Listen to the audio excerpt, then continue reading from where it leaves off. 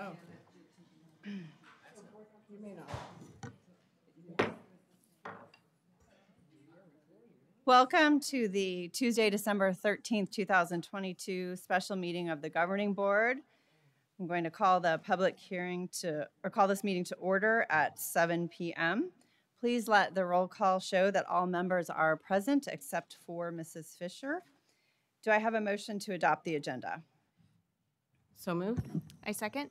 I have a motion and a second to adopt the agenda. All those in favor, please say aye. Aye. Aye. Any opposed, please say nay. Hearing none, the motion passes unanimously. So I'm going to open the public hearing on revision number 3 of the 2021-22 expenditure budget. Do we have anybody here to speak to the third revision of the 2021-22 budget revision? Oh, you know what? Yeah, Going once, going twice. Do you need to address Mrs. Mock?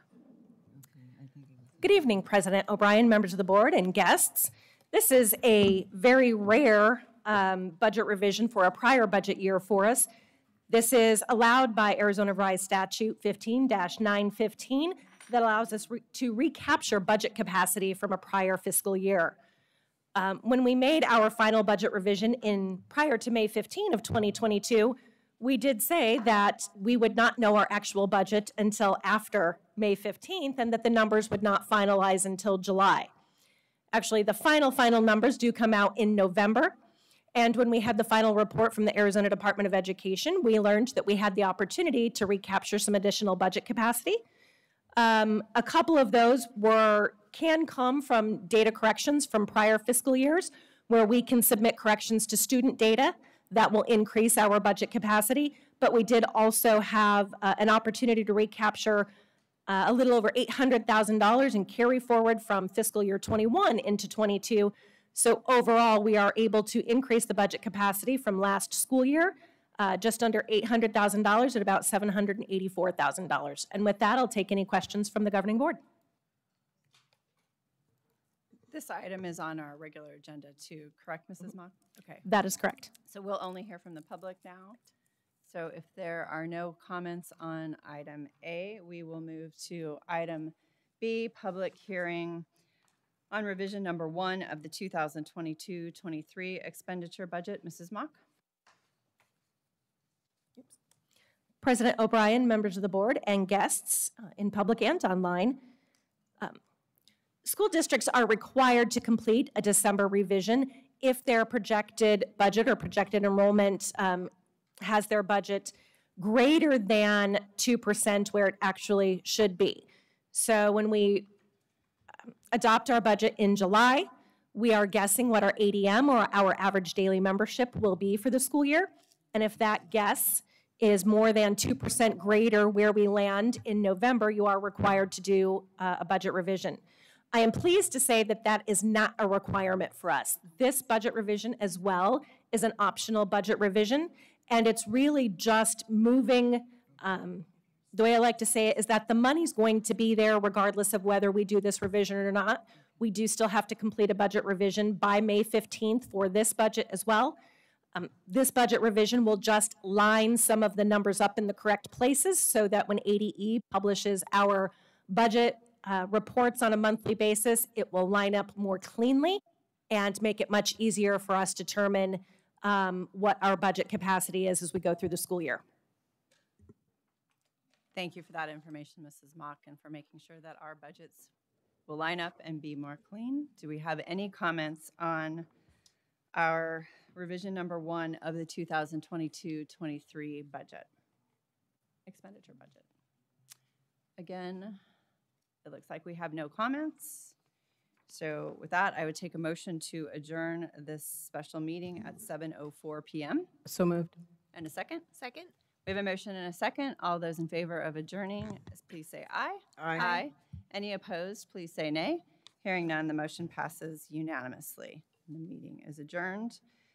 I will now call to order the regular governing board meeting on Tuesday, December 13th, 2022 at 7:05 p.m.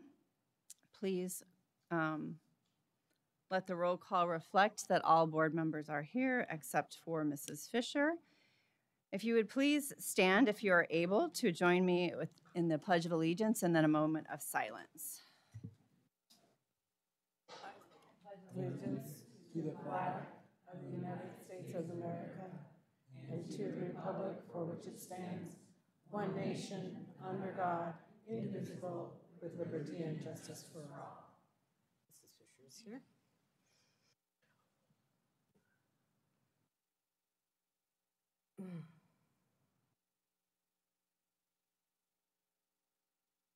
Thank you. Please be seated.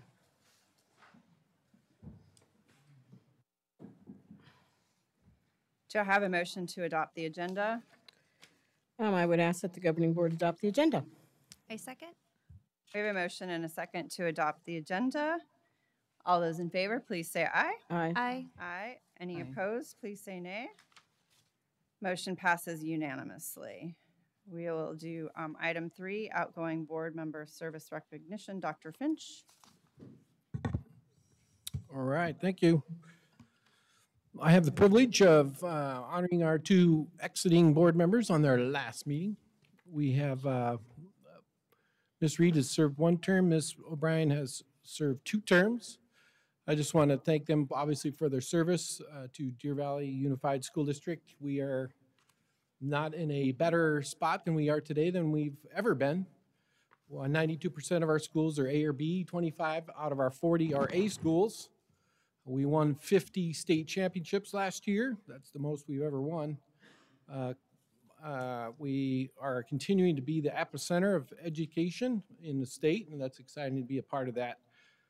We obviously have some new buddies that are showing up here soon, so I do have some homework for you.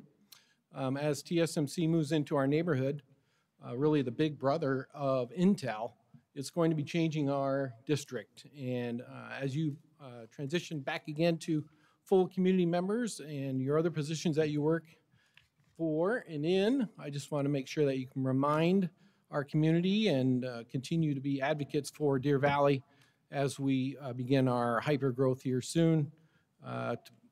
If you were part of a couple days ago, the TSMC opening celebration, the first tool-in, which many high-ranking officials showed up, including the President of the United States. They talked about where TSMC is headed, and it happens to be a pretty big event that's going to change our district forever. They announced they are going to double or triple their investment from about $12 billion to $40 billion. So that's going to be a big change for us. The students have started to arrive by airplanes. We had another plane arrive today. About 300 students are in this first wave, and about half of them are already in school. So my homework for you is to continue to help support Deer Valley as we change and adapt to the many variables that are coming our way. But I just want to thank you for your years of service. We have a crystal apple in here that's engraved with your service in it, and we have the most coveted item, the lifetime pass, to come watch the sports, our fine arts, and we had students here from Mountain Ridge and part of the state champion marching band do our Christmas celebration and event. We want to thank them for their service as well. Appreciate when the kids always show up and help us out. So again, thanks, Ms. Reed. Thanks, Mr. O'Brien, for your service. We appreciate it.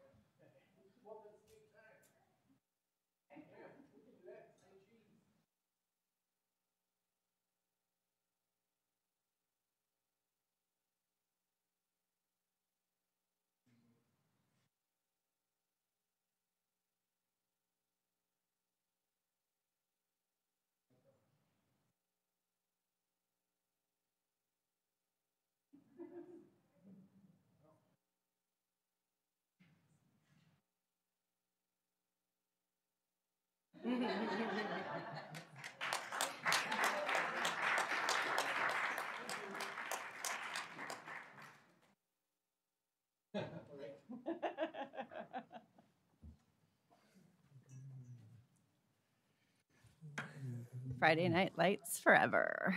Nice. Thank you very much, Dr. Finch. Go to our first district reports, the finance reports by Mrs. Mock. Thank you. Thank you, President O'Brien, members of the board and guests, and a special thanks to Dr. Finch for teeing up the enrollment report this evening. This enrollment report takes us through the 77th day of the school year. It was our last report for November on November 30th. And contrary to the reports that we have had earlier in the school year, we are now showing a slight increase in enrollment compared to this time last year, with I think maybe just the first wave of students coming from TSMC represented in this report. And so we did have an increase of 0.2% from the same time last year, with total enrollment of 32,831 students. And with that, I will take any questions about enrollment.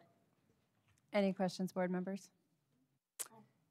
Hearing none, please move to your next report, Mrs. Mock. Thank you, President O'Brien. For our next report, we will present the November 2022 M&O budget report. Similar to the report last month, while we are hanging on and waiting for the legislature to make a determination on the aggregate expenditure limit, AEL, we do have all of our current expenses and encumbrance represented in the report, but we are not projecting any true remaining balance or carry forward at this time, holding on to any unspent or unencumbered funds to potentially go toward the $46.7 million current year budget cut that Deer Valley would face if the aggregate expenditure limit were not corrected prior to March 1st of 2023. As we stated last month, we will state again this month, we fully believe that the legislature is going to take action prior to that, probably not until January or February, and so we do still have to wait a couple months to see if what that's going to look like. But there is some additional potential carry forward at the bottom of the report, and we will hear later in the meeting, 13 million of that were funds that we did not allocate for the school year yet, as it was allocated to us very, very late in the budget season last year, and we've been working with our negotiated solutions team to determine where those funds should be allocated, should the aggregate expenditure limit be corrected. And with that, I will take any questions on the M&O budget report. Any questions? Mrs. Paperman? So the 13 million is being discussed, like where it's going to be allocated. So I'm just hoping that the committee will be looking in staff retention. We need to provide more support with salary, especially with the way the economy is right now. Mrs. Paperman, President O'Brien, members of the board, if that is what you were hoping the committee could do, please be very patient in a little bit of time, in about 10 minutes, 20 minutes, depending on how long the reports take. But before we leave this evening, you will have that recommendation, and we hope that you will be happy because that is the direction that we are going. Mrs. Ordway? You know, well, a little bit of, maybe it's called sarcasm. Did you guys, from the finance areas, all ask Santa for that change? And maybe a permanent one so we don't have to do this every year? Repeatedly. Okay, thank you. I know it's on my Christmas list. All right, thank you so much, Mrs. Mock. All right, our next report is the Futures Report update from Dr. Zerbach and Dr. McCusker. Okay, good evening, President O'Brien, members of the board, Dr. Finch. Very pleased to be here with you this evening for our annual Futures Update. With me this evening are several members from the district office as well as our campus leaders to help me present. Specifically this evening we have Dr. McCusker, Dr. Galligan, myself, we have Mrs. Moffitt, and then we have three of our site leaders here that are right behind me. So we have Mr. Galletti, Mrs. Basil, and Mrs. Graham.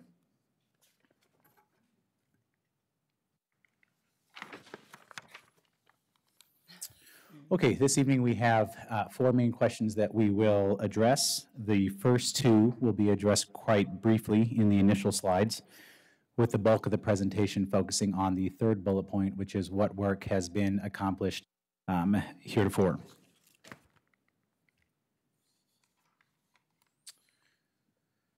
Okay, with respect to the first question, making sure that there's context for our presentation tonight in terms of what is the Futures Report and why it is important. You will recall that the Futures Report was an audit that was performed by the Futures Group, and that was in 2019. And when they did that particular audit, they did a very extensive data and document analysis, and they also conducted a number of interviews. And so we have presented this slide before, but you can see just how expansive the interview process was and the focus group process. You can see that hundreds and hundreds of stakeholders, whether it be teachers, administrators, classified staff, parents, office staff, and from the district office as well, that many folks were interviewed to make sure that everyone's input was gathered for this particular report. The report was quite lengthy. It went into detail in some parts, and in other parts it high-level types of recommendations and findings. And Dr. McCusker will go into more detail about the direction that was provided by the Futures Report. Dr. McCusker.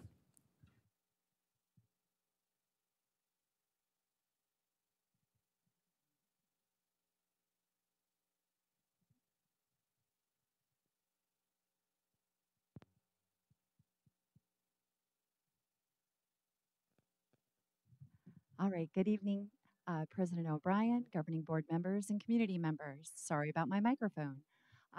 The Futures Group did conduct an extensive assessment, as Dr. Zerbach has addressed. And they included three domains, including organizational considerations, continuum of supports, as well as a financial review. And you can also see examples of driving questions. So they really focused on early intervening supports, MTSS, as we call it in Deer Valley, service delivery in aspects of direct service delivery from special ed teachers, as well as related services. And then the third prong really focused on our relationship and partnership with behavioral health agencies. Thank you, Dr. McCusker. 3 work teams were established to accomplish the work that was outlined in the Futures report. These 3 work teams are listed here. The Behavior and Service Delivery Team, which has a sub-team to it with the Essential Academic and Social Behaviors Group. We also had an Academics work team, and then finally a Human Capital work team. And with that, I will get to our first work team update, and that will be with Dr. Galligan, who will talk to us about the progress that has been made with MTSS. Dr. Galligan. President O'Brien, members of the board, Dr. Finch, and guests. The academic section of the Futures work was truly about consistency of verbiage and language. We brought this information to you over the past few years. Our goal continues to be to ensure that all students across each of our schools learn at those high levels, and our goal is grade level or higher each year. Our next steps, as you can see there, are to ensure our instructional minutes at K-8 are met and that we have efficiencies across those learning minutes for all instructional blocks for our tiers 1, 2, and 3. And at high school, ensure that tier 2 and tier 3 interventions are in place consistently across our high schools and used with fidelity to reduce learning gaps. If you notice right here, we have had an MTSS playbook for probably 7 years. However, it has gone through a pretty extensive revision up to this point, and it does include common information about the site intervention team and the referral process, simply because if you look in the blue, that was the recommendation from the Futures team. It was to establish policies and procedures and blueprints for common languages, forms, and team compositions. So we have this year across most all, if not all, of our schools, site intervention teams, and their responsibility really is to identify students who are in need of tier 2 and tier 3 interventions, and they work closely with our campus intervention coordinators. You can see on the top right, we did have some work with Chris Hansen, who is a Solution Tree site intervention team expert, and he helped us refine the work that we're doing at the campus level. Thank you, Dr. Galligan. And our last MTSS slide focuses on MTSSB. As you know, in the board updates, I've kept you informed of the progress that has been made in this area. But beginning really in May of last year, The campus leaders expressed a desire for a point of emphasis to be placed on the behavior side of the MTSS system, and we have done that this year. We've done that through a variety of our congregate meetings, whether it be in pre-K-12 level or region, and also on one-on-one individual sessions with our campus leaders. This work with MTSSB draws upon the framework of the behavior solutions solution model, and we will continue to work with our campus leaders on establishing strong MTSSB systems throughout this school year and next year as well. And with that, we'll move to our second work team, which will be the focus of tonight, and it is the Behavior Service Delivery Work Team. And with that, I'll pass it to Dr. McCusker. Good evening again, President O'Brien, governing board members, and community members. This evening, I'm going to encapsulate our Behavior Service Delivery Work Team and what we've been working on from 2018 until the present. This should be a familiar continuum for you. We refer to this as our LRE continuum in Deer Valley Unified School District, and this really encapsulates a purview of what services we provide. Dr. McCusker, could you just, for everybody's benefit, explain what LRE is? Absolutely. LRE is the least restrictive environment. So that is an obligation that we provide under federal guidelines from the Individuals with Disabilities Education Act. Thank you, President O'Brien. What you can denote here is by the circles, we've really focused in the past few years on developing our specialized learning centers. Our learning centers are locations where our students on IEPs have an opportunity to obtain service delivery from qualified professional special ed teachers. And so our specialized learning centers have really focused more on developing perspective and supports that are very specific to students' individual needs. With that development, we also did some work team alignment for a positive intervention classroom.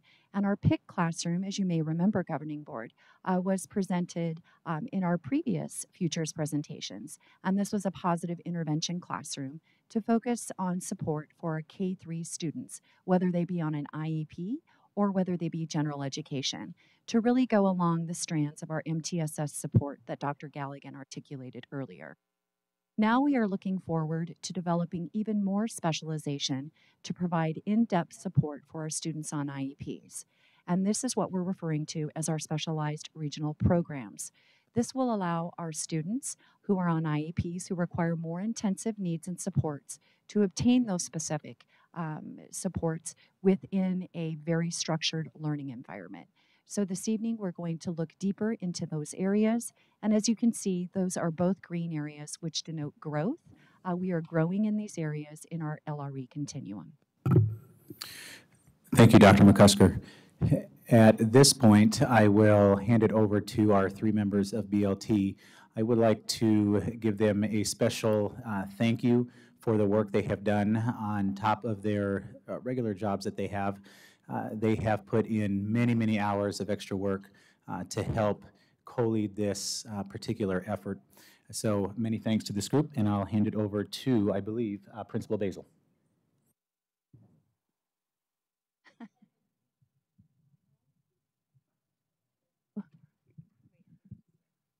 It's green. Green is go. All right. Thank you. Yes. So BLT stands for Building Leadership Team, not a sandwich. And we represent all building level leaders in Deer Valley. And our administration teams provide feedback to BLT frequently in different settings, whether that be at our district level meetings or in our region meetings or through other conversations that we have. And our goal is to, along with the input that the principals receive from their staff and parent community, they bring that back to us, and then from there we represent and have communication with district leadership and Dr. Finch. So you can see this timeline is just a snapshot because it ends September 30th, but you have the full printout of the work that we started back in September. So the Futures, even though it was provided, the data was provided in 2019, administration continues to ask because they do feel that it is still relevant today and that the progression of the Futures input is very important to the needs of our students and our staff and our system. So in the beginning of September, we met with Dr. Finch as part of our monthly board meetings and presented the topic again of progressing forward in this next phase of the growth of regionalized or specialized programming. And out of that, we then began to set up a work team and begin to advocate for the next steps in the futures report. So we looped out to region principals and continue to meet with the board and a steering team.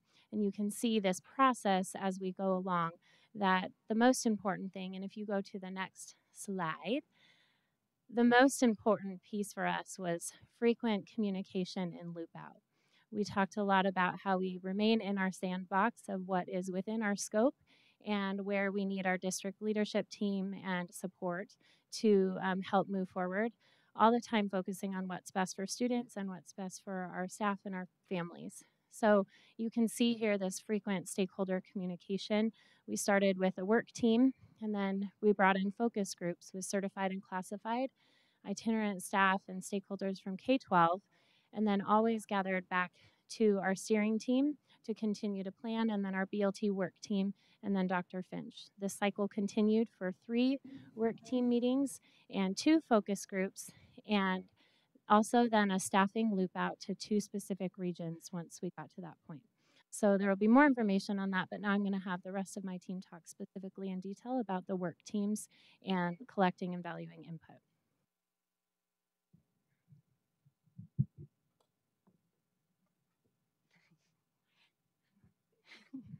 Good evening.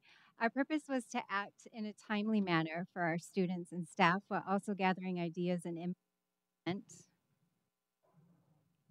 futures recommendations. We posted for a district work team, being thoughtful to include positions that represent each employee group, region, itinerant staff, and transportation. During focus groups, we asked 3 questions in order to gather helpful input. These groups included volunteers and recommendations from certified teachers K-12, all principals from each region, itinerant team leads, paraprofessional team leads across the districts, and parents from 2 regions to date. Next slide. Okay. Our very first work team meeting on September 29th focused on the purpose and scope of our work and reviewed the futures report recommendations. We completed a Focusing 3 activity that identified what we need and possible agreed upon changes. Everyone was allowed just 2 hand raises, which was really hard when you look at that very long list of things in front of you that everyone came up with. So they were given 2 hand raises for what was most important in that list. And we came up with the Focusing 3. And we narrowed it down from 10 to 3. This is how we came up with the big 3, and these drove the work for the work team over the next 3 months.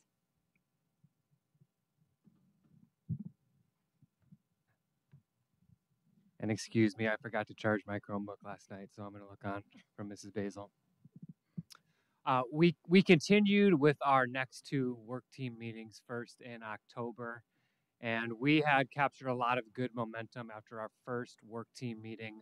It was a fantastic and diverse and broadly representative group from across the district, and it was very good for us to get the input and the ideas and capture the wisdom of those certified, classified, and on-the-ground front lines service providers and teachers who work with our neediest students day in and day out.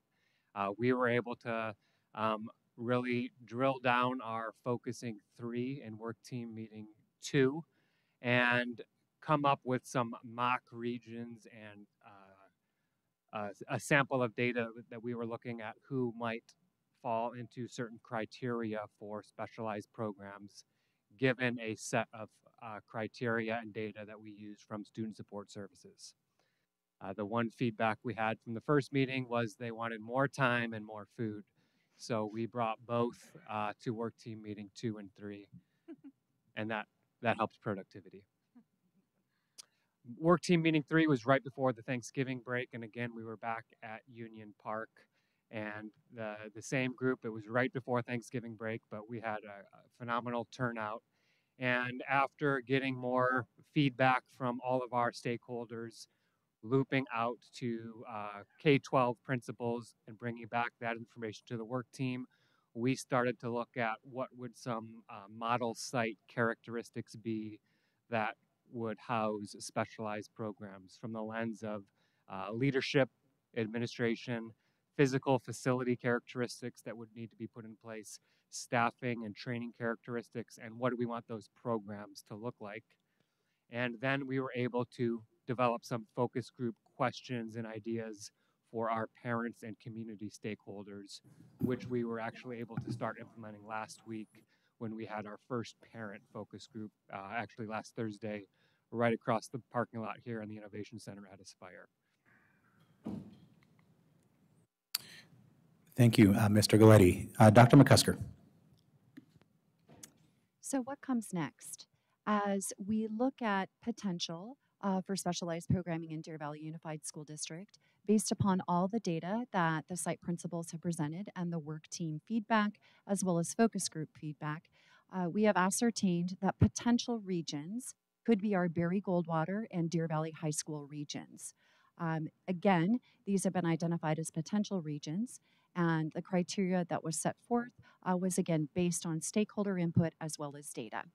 So as we look forward into years 2024 and beyond, our other regions, our remaining regions, Boulder Creek, Mountain Ridge, and Sandra Day O'Connor regions will also be a part of the implementation plan. So discussions that could be forthcoming.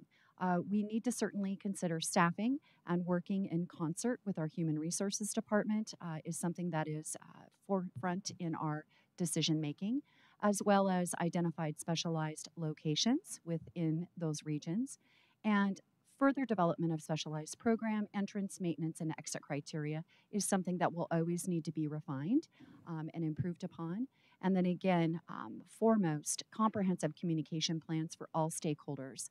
Communication is something that needs to be consistent to communicate with all stakeholders, inclusive of parents.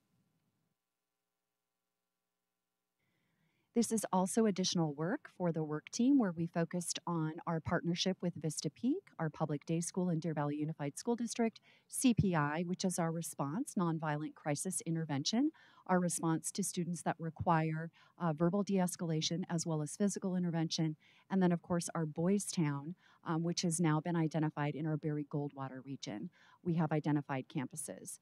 So these are all of the things that we have implemented for the 2023 and 23 school year. We will continue to maintain our development of our CPI programming, including a trainer of trainer models, our Boys Town trainer of trainer models, and also build upon Boys Town Consultancy, which provides feedback directly to Boys Town campuses.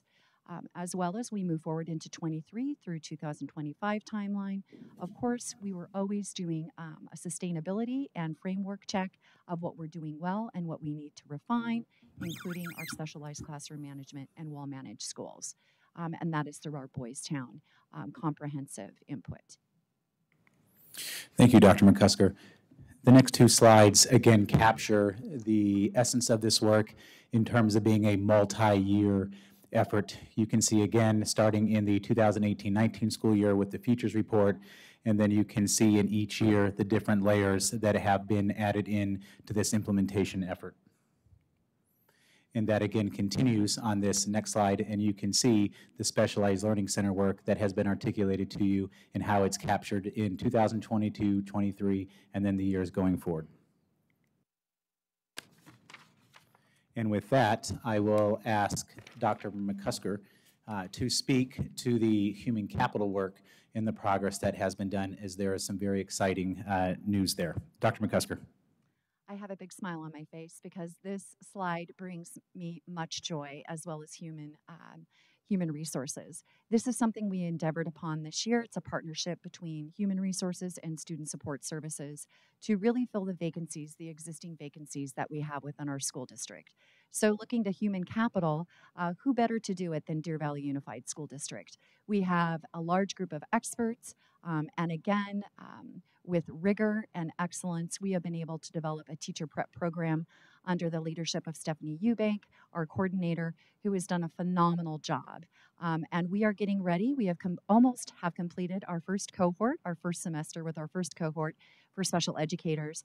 As well, we're getting ready in January to start our second cohort for special education and our first cohort for general education. So what a celebration, and huge kudos to our team members who are a part of this process. I do have some exciting numbers for you. In our special ed cohort, currently we have 13 teachers that are impacting 11 schools. And think of the impact that has for students. For semester 2, which begins in January, our special ed cohort will have 10 teachers that will impact 7 campuses in Deer Valley. And our elementary ed cohort, which is inaugural and our first one, we will have 4 general ed teachers on 3 campuses. So again, this is a celebratory slide. What a victory for our students, our staff, and our students.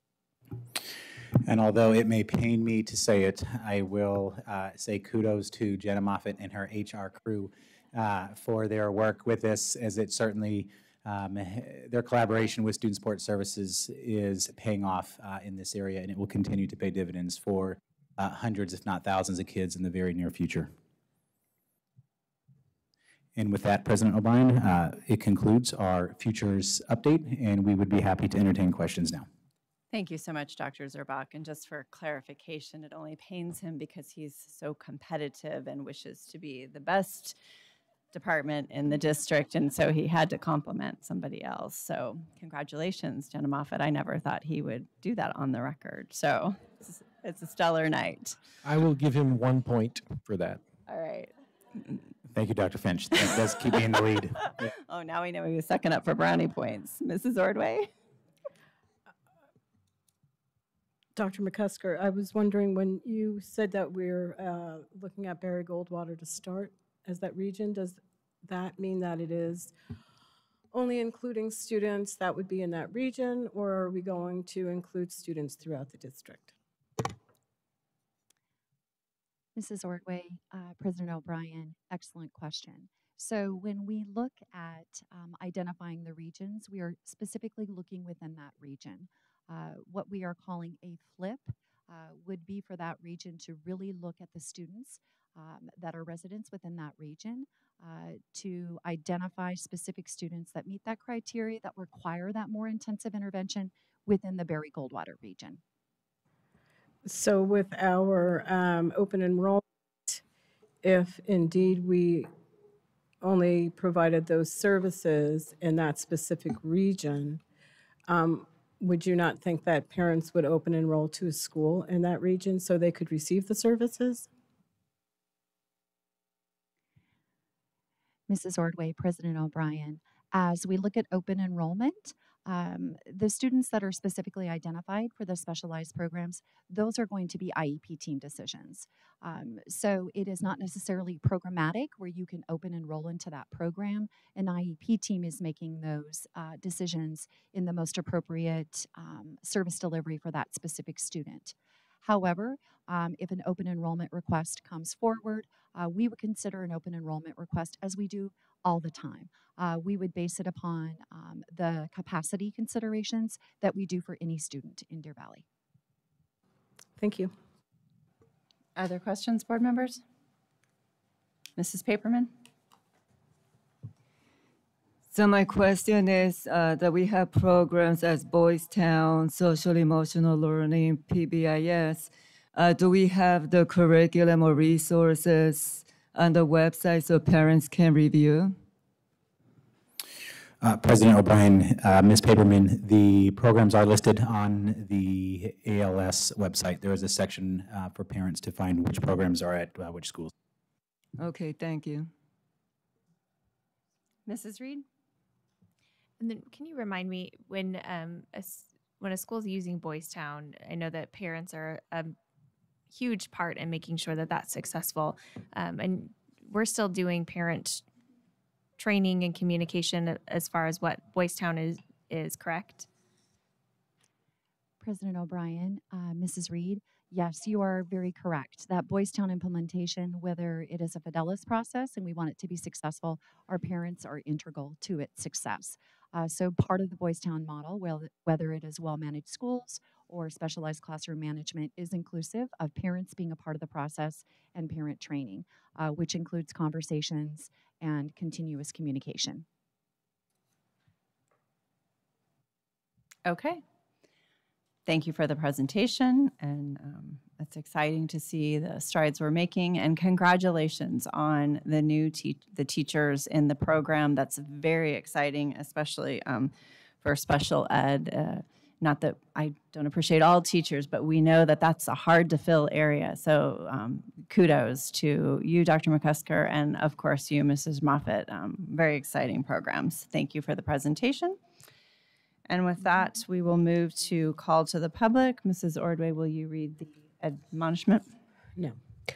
The board invites public comment on the district's business in general and on any agenda item in specific. All speakers must observe the rules of decorum. Speakers must fill out a card listing name, address, and topic and hand it to the board secretary prior to the president calling the meeting to order. Speakers must make their comments in no more than 3 minutes, and you guys will have your full 3 minutes tonight. If necessary to accommodate all speakers, the overall limit, the board president may limit your time. Constructive criticism is in order. Rudeness, vulgarity, disruptive conduct, or remarks disrespecting personal dignity are not in order and will not be allowed. Under the Arizona Open Meeting Law, the governing board cannot discuss or act on any items not listed on the agenda. Board members may respond to criticism made by a speaker, ask a staff member to review a matter, or ask that a matter be put on a future agenda. And with that being said, we have Mr. Baer, Mr. Beach, Mrs. Lose, I always say that wrong, and I believe in Mrs. Collins.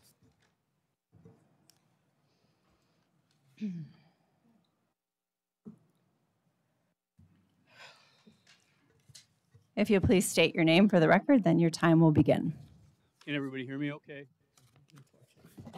Thank you, Mr. Superintendent and members of the board. To start off, I have something I will need to read. Excuse me, but we need you to state your name.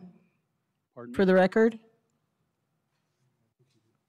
I need some clarification. As I do this, I'm not allowed to use the name of any member of the board. Is that correct? Correct. Okay, so I'll have to do something that'll make it awkward, but that's all right. Okay, just go. So go ahead. My name is Ron Baer, by the way. This is a resolution of the Republican Party of Legislative District 28. This was dated on the 19th day of September, 2022. This is to the Deer Valley Unified School District and the Deer Valley Board.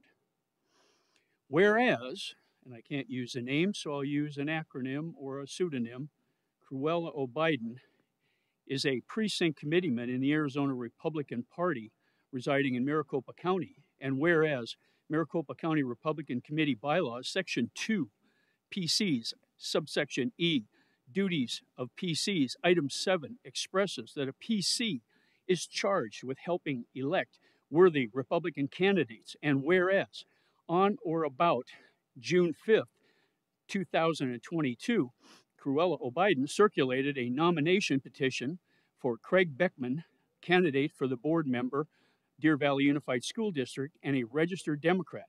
And whereas on or about June 5th, 2022, Cruella O'Biden circulated a nomination petition for Stephanie Simasek, a candidate for board member, Deer Valley Unified School District, and a registered Democrat.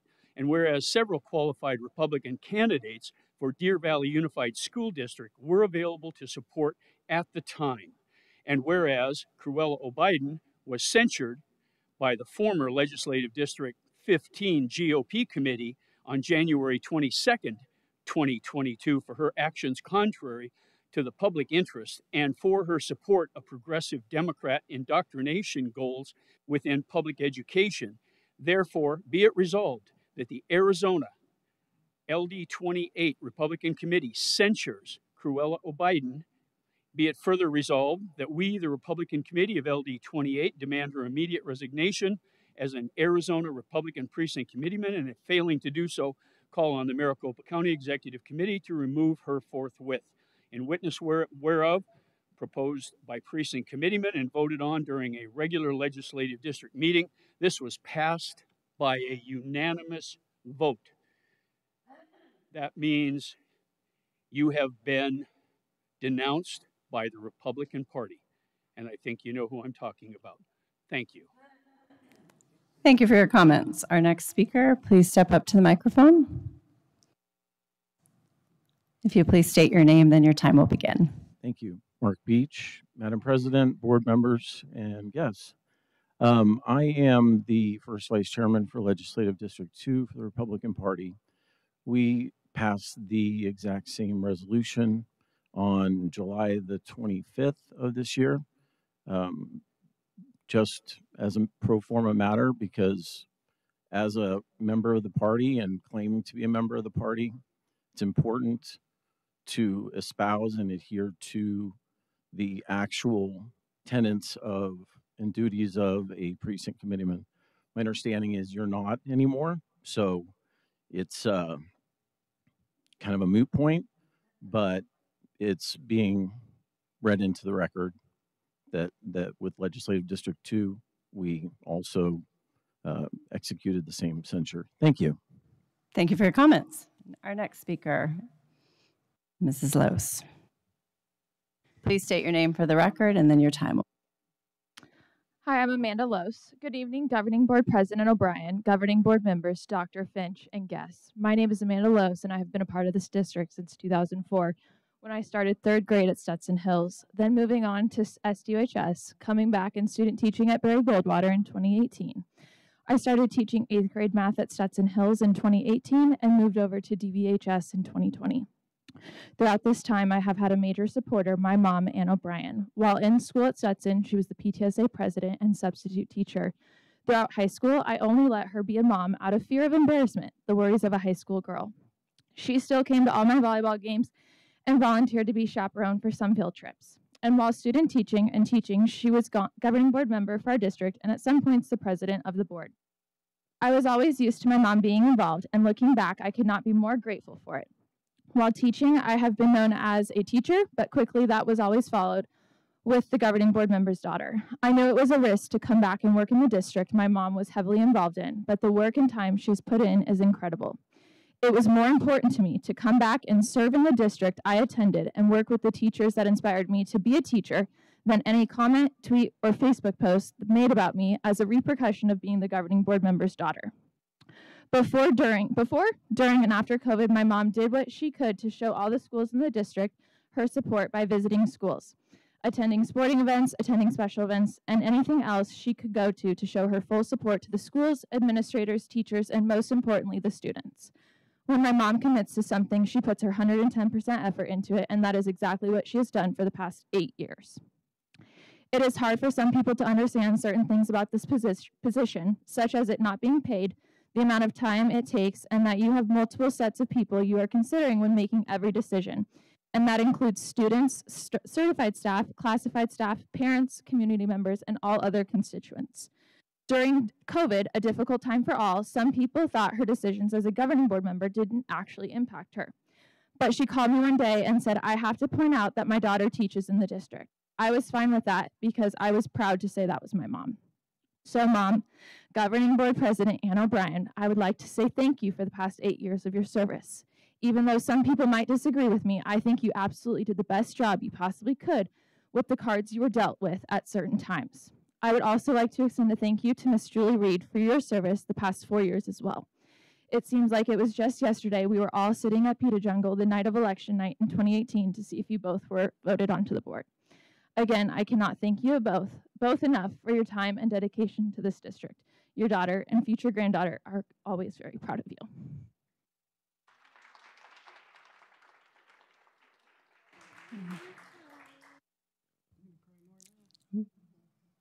Please state your name for the record and then your time will begin. Stephanie Collins. Good evening, President O'Brien, Dr. Finch, and members of the board. I wanted to specifically address both Mrs. O'Brien and Mrs. Reed in this space tonight. For the past 8 years, Mrs. O'Brien, and 4 years for you, Mrs. Reed, I have come to deeply respect your commitment and your dedication to DVUSD and all of its stakeholders. You have served with both integrity and class in everything you have done.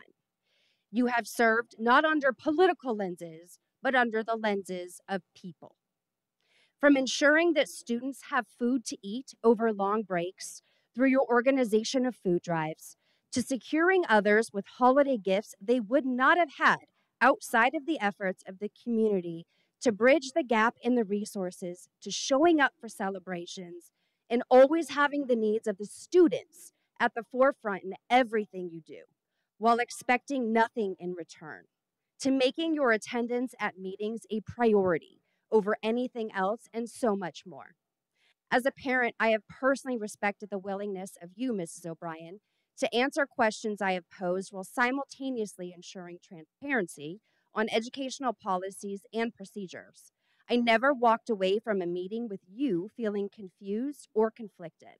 I believe that is a testimony to the kind of person you hold and the position you are. Mrs. Reed, I recall a statement you made a few years back when you said the neighborhood school is the heart of each community. And that is something that I never forgot. While I do believe that to be truth, I also believe it runs deeper than that. Our campuses are only as good as our leadership, and that is something I profoundly respect in you. Your ability to lead and make decisions not rooted in what others believe, but what you feel to be right. It's certainly not easy to come under scrutiny and stand in the light of what others perceive about you. You both have exhibited the grit and the grace, not of simply an elected official, but a true servant of the people. You came here to serve and not be served. There's a difference. You have served DVUSD, and it is better because of people like you. I wish you both the best of luck on your new endeavors. Thank you. Thank you for your comments. We'll move to our next agenda item. Are you sure you're okay? All right, I would ask that the governing board approve the recommended 2023-2028 strategic plan as presented. I second. I have a motion and a second, and for this item, we will go to Dr. Tunis. Good evening, President O'Brien, Dr. Finch, members of the board. Tonight, I am back to clarify some questions that came up from the preview and then to answer any questions or clarify any content that you might have. I think we have a presentation.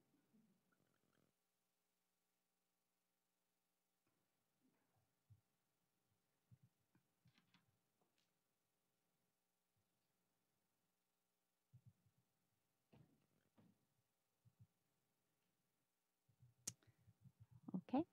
At the last governing board meeting, it was asked a little bit, or since then, I've been asked about the process of the portrait of a graduate. So I wanted to provide you with some additional information.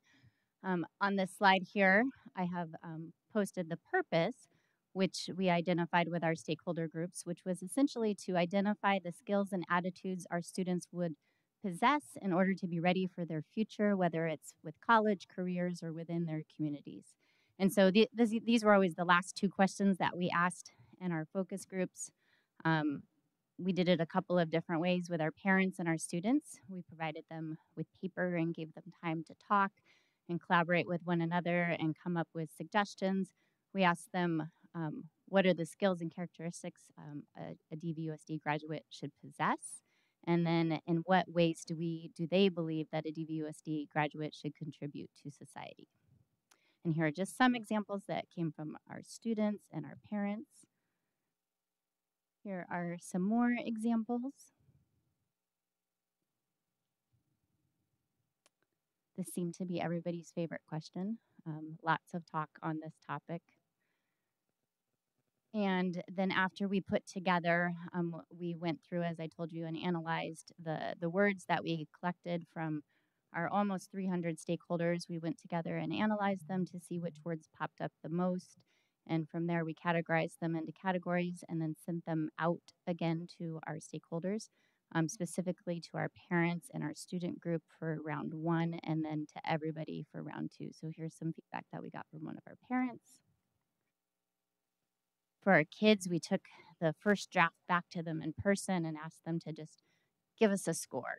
Out of 10, what score do you think it is? And then give us some written feedback. So we spent about 20 minutes with them during the Superintendent Advisory Council, and they had great, very specific feedback. They hated the pencil, but beyond, once we got past the fact that they hated the pencil, they gave us some really nice feedback on the words. They all found the errors that were there, and then we went back and revised the process again. Here's some of our kids that were working on this feedback. Of course, we took these two questions, to all of our focus groups. In total, we had 20 focus groups, which consisted of all of our stakeholders. Here's a summary again of the different groups that we spoke with. Here are the statistics on the number of participants from our focus groups. And then we looped out the plan as well as the portrait of a graduate. I included at the bottom the dates that I didn't have last time from the governing board update. Specifically, speaking of the fall, we've been updating the governing board since pretty much every week, it looks like, since August 5th. And then I just wanted to point out the differences between the current strategic plan and the upcoming strategic plan. From the original report, you remember that we did an initial survey, and the majority of people and our committee agreed that they wanted to keep the vision, the mission, the core values, the first key strategic priority areas, 1, 2, and 3. We did change number 4 to just be excellence and organizational improvement, because the majority of people wanted to embed accountability into each of the 4 areas, which we did. And then for the priority objectives, you can see that we altered them to really match the new language, or the language that we use currently that aligns to best practices. But if you look at it, you see that it's really not that entirely different. For example, excellence in workforce performance. Instead of healthy district culture, we have supportive, purposeful workplace culture. Instead of employee sourcing and recruitment, it's employee recruitment and retention. Just a little bit more meaningful to the phrases that we use in our professional development and with the resources that we study. So here's the differences here. We did take away student enrollment as a priority objective, and it became a lag measure instead, because we felt like that was more the effect of the work that we were doing, and we heard pretty loud and clear that there was a need to build and support more business and community partnerships. So that did take the place of that one. And then in number 4, instead of plan, secure, and allocate district resources, we did change that to optimize resources, but still essentially the same work. For the portrait of a graduate, I pulled up the 2015-16 version and kind of did a little crosswalk so you can see the similarities and the differences between the old version and the proposed version. So for you'll see a lot of the same words, just in different places. Think critically, for example, you find in problem solver, employ, skills of self-management and leadership. You find in sense of self and others, communicate effectively. There's still an entire category on effective communicator. The next one, demonstrate technical knowledge and skills. That came up quite a bit, so you find that in 3 different areas now. Work collaboratively, you see that in problem solver, and practice good citizenship, you see that under community contributor. And with that, I will take any questions that you might have. Thank you, Dr. Tunis. Mrs. Fisher? I wanted to make sure I was not unfair in how I read it. So I posted it. I have both sides of the aisle that follow me. I got 2 responses from the opposite side of the aisle than myself. And those were, of course, kids need these soft skills. That was one in support of. The other one was, of course, EQ is important, do better. When I go to the other side, and I'm not going to read all of the comments because some of them aren't kind, but one that really hit kind of my point, and and I'm not saying I necessarily agree with the whole thing, but it said, well, it certainly doesn't sound like what they're actually doing. They make flashy graphics all day long, say they want students to be open to multiple perspectives, but in reality, if a student expresses conservative viewpoints, they are shamed, censored, bullied by teachers, and shut down. So maybe they think that sounds good, but it just isn't the normal status quo. And the other, I'm going to bypass some of those comments. The other comments that I thought were also very meaningful was it's all EQ. What about IQ? That's why they become sensitive snowflakes and couldn't take the academic challenges. Academic achievements and practical job skills, question mark. Don't schools do that anymore? And that's why I brought that forward, is we add certain words to what I thought was a very neutral portrait of a graduate. It hit all kids. It hit the conservative kids, the not conservative, the religious, the LGBT. It kind of encompassed all kids. It didn't have any of those what are trigger words in today's society.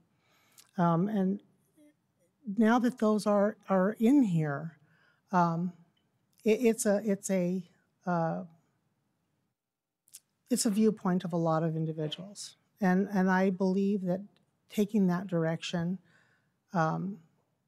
will encourage parents to take their students to a school that's more in line with them. And so that is my disappointment.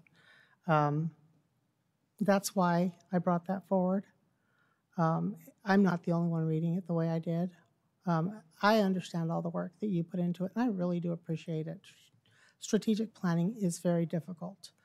I do see where you stayed close to a lot of the traditional, academics and also bringing the kids forward.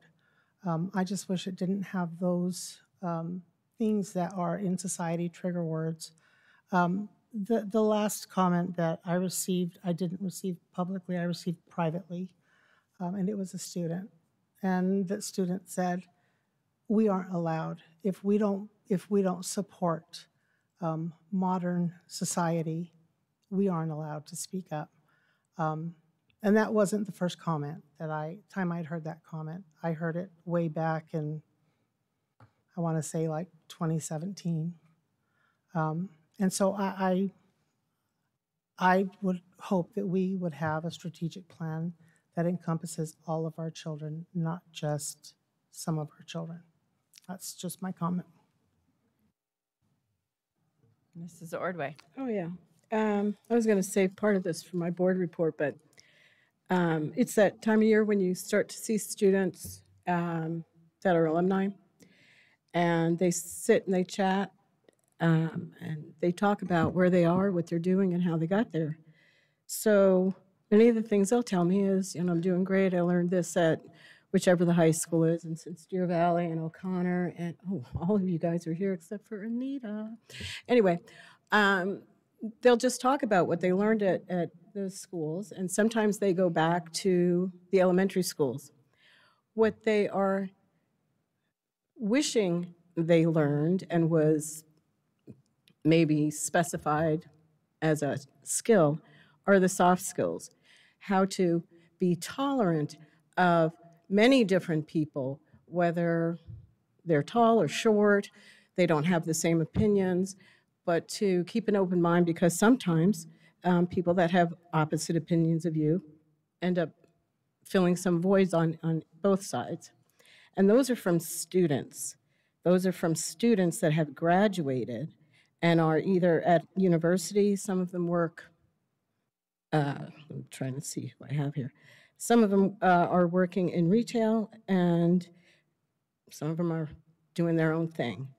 But when I have seen them, which is interesting because we just improved our continuous improving of our strategic plan, it seems to me from the 50 or 60 kids that I've seen so far, and I can send you their phone numbers if you'd like to have some people to talk to, Dr. Tunis, but it seems that the portrait of a graduate seems to be right on target. And I would ask Mrs. Fisher which word or words she thinks are igniting people or shocking them. Because I see the word tolerant means I can tolerate left, right, middle, top, bottom, whatever. I see the word financially literate. See on Facebook all the time, wish my kid knew how to do their taxes or balance a checking account. I see the word culturally aware, which would be culturally aware. I mean, that's got nothing that ignites you. So I'm looking at the whole thing, and I don't know which words that you're referring to that are bothering people and are going to drive them from our district. Ms. Ordway, you already hit those words, because teaching children to be tolerant is a good thing, but it comes from their parents. And so when a student comes to our schools and they are kind to kids who do not share their religious or personal values, when they're kind to them, but they don't join in with them, they are somehow ostracized. So, let me finish ahead. my statement.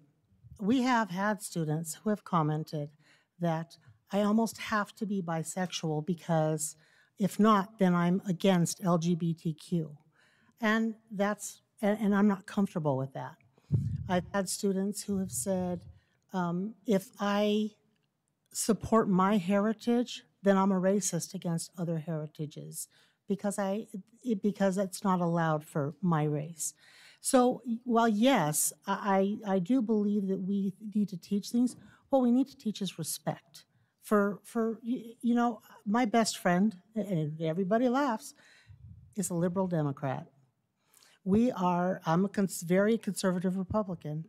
We don't talk about the subjects that we know that are just trigger points that we just don't agree with. We know it's going to be a controversial conversation.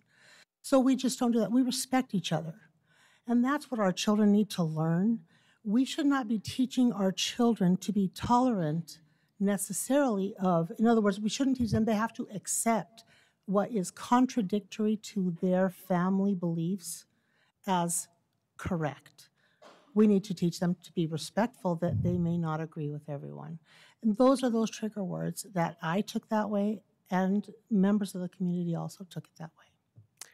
Well, I guess, Dr. Tunis, maybe if you think about adding the word respect, that would solve that problem. Thank you. Mrs. Reed. Thank you for asking that question, because that's what a question I was asked. And I agree. The parents' role in this is highly critical. And I was speaking to a student the other evening, and the student was sharing with me their dissatisfaction of their administration and how the administration they felt like the administration had failed them at their school because there was bullying that was going on that was not handled swiftly, in the student's opinion. And so in talking and asking further questions, what it really came down to was the student wasn't upset with administration. The student was upset with those other students' parents, because the parents weren't disciplining their kid. Their parents weren't the ones that were telling them, you know what, when you see somebody, you probably shouldn't say that.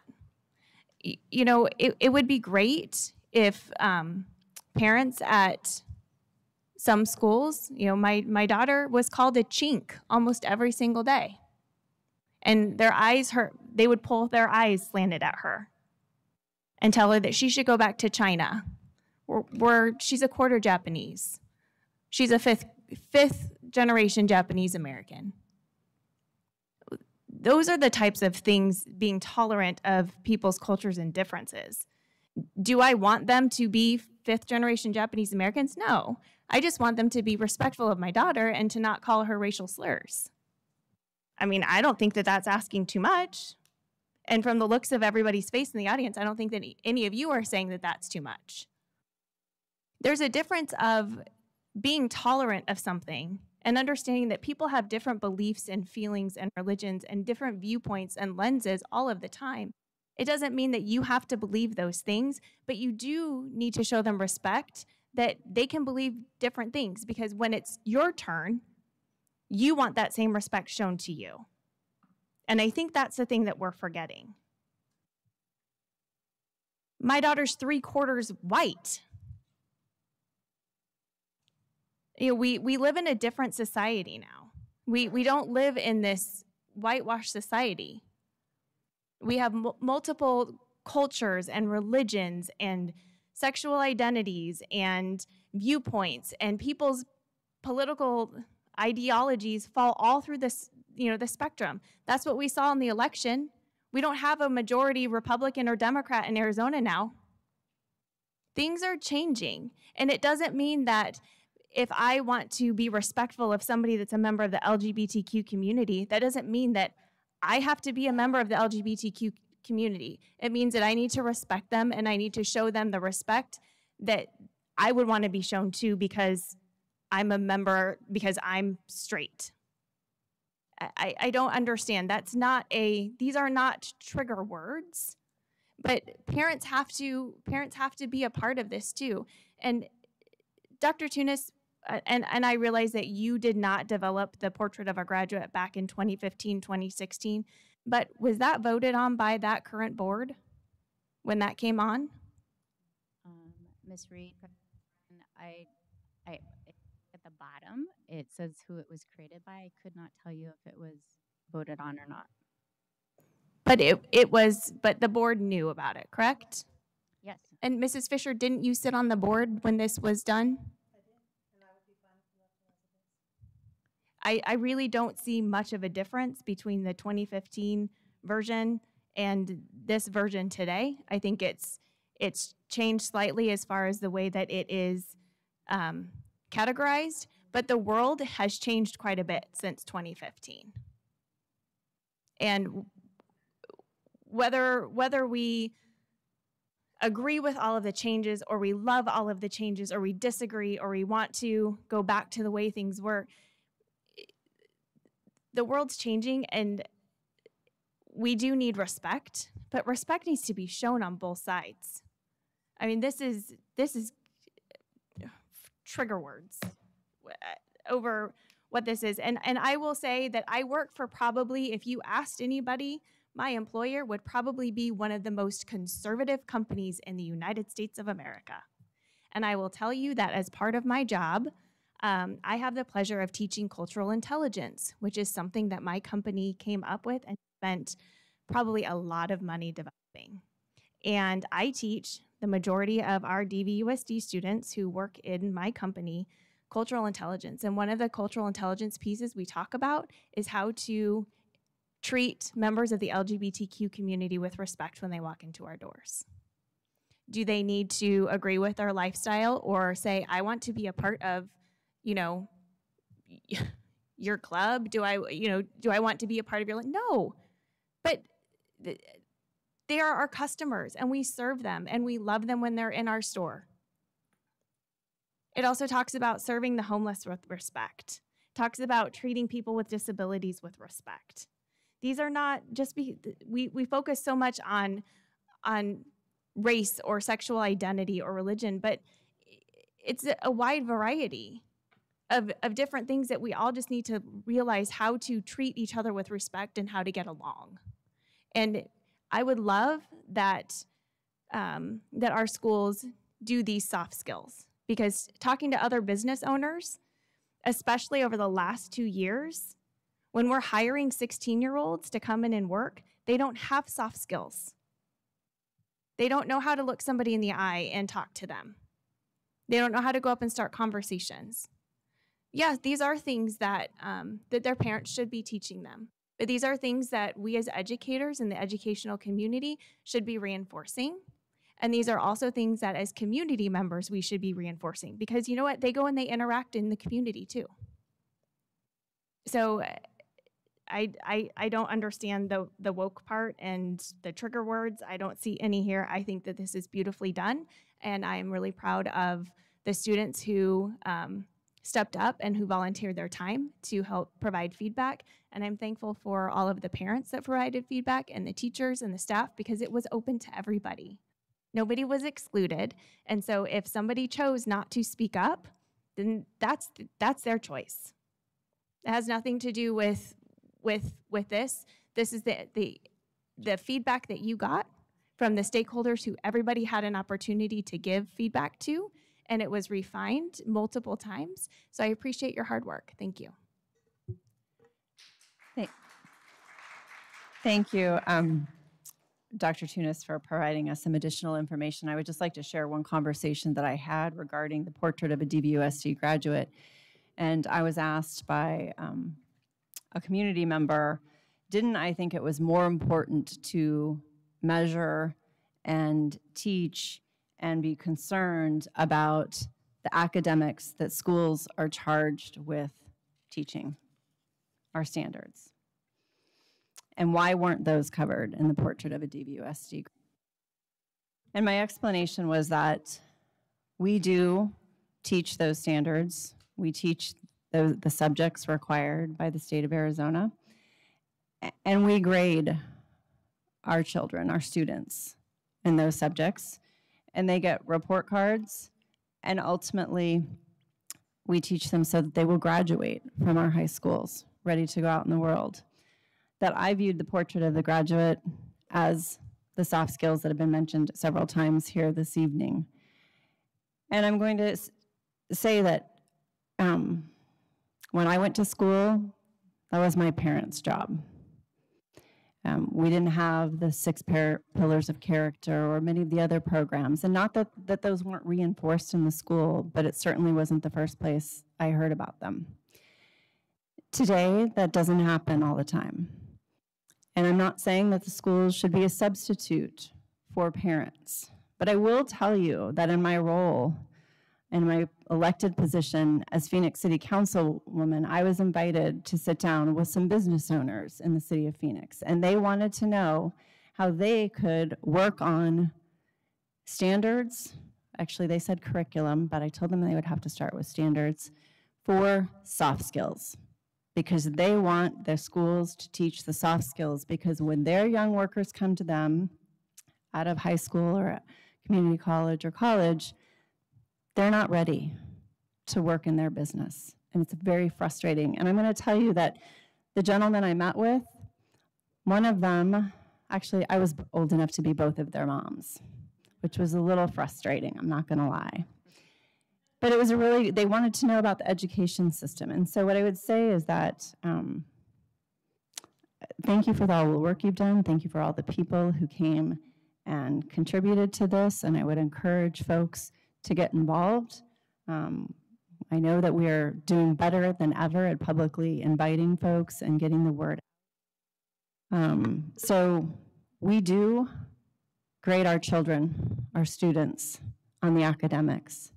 But we're also making sure that they have the opportunity to learn some other skills. We are not a replacement for parents. We are there to be a partner with the parent. And so with that, all those in favor, please say aye. Aye. Aye. Aye. Any opposed? Aye. Please say nay. I would thank the board for displaying my point to the public, and I vote nay. I've called, thank you.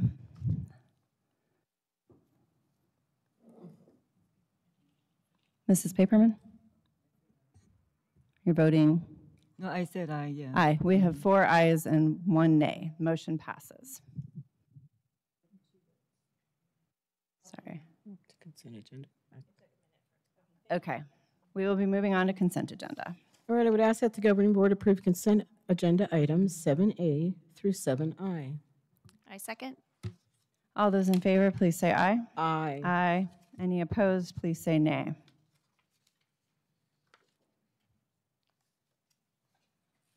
Hearing no nays, then motion passes unanimously. We'll be on to action item 8A. I would ask that the governing board approve all professional development out of state per governing board policy, GCCE.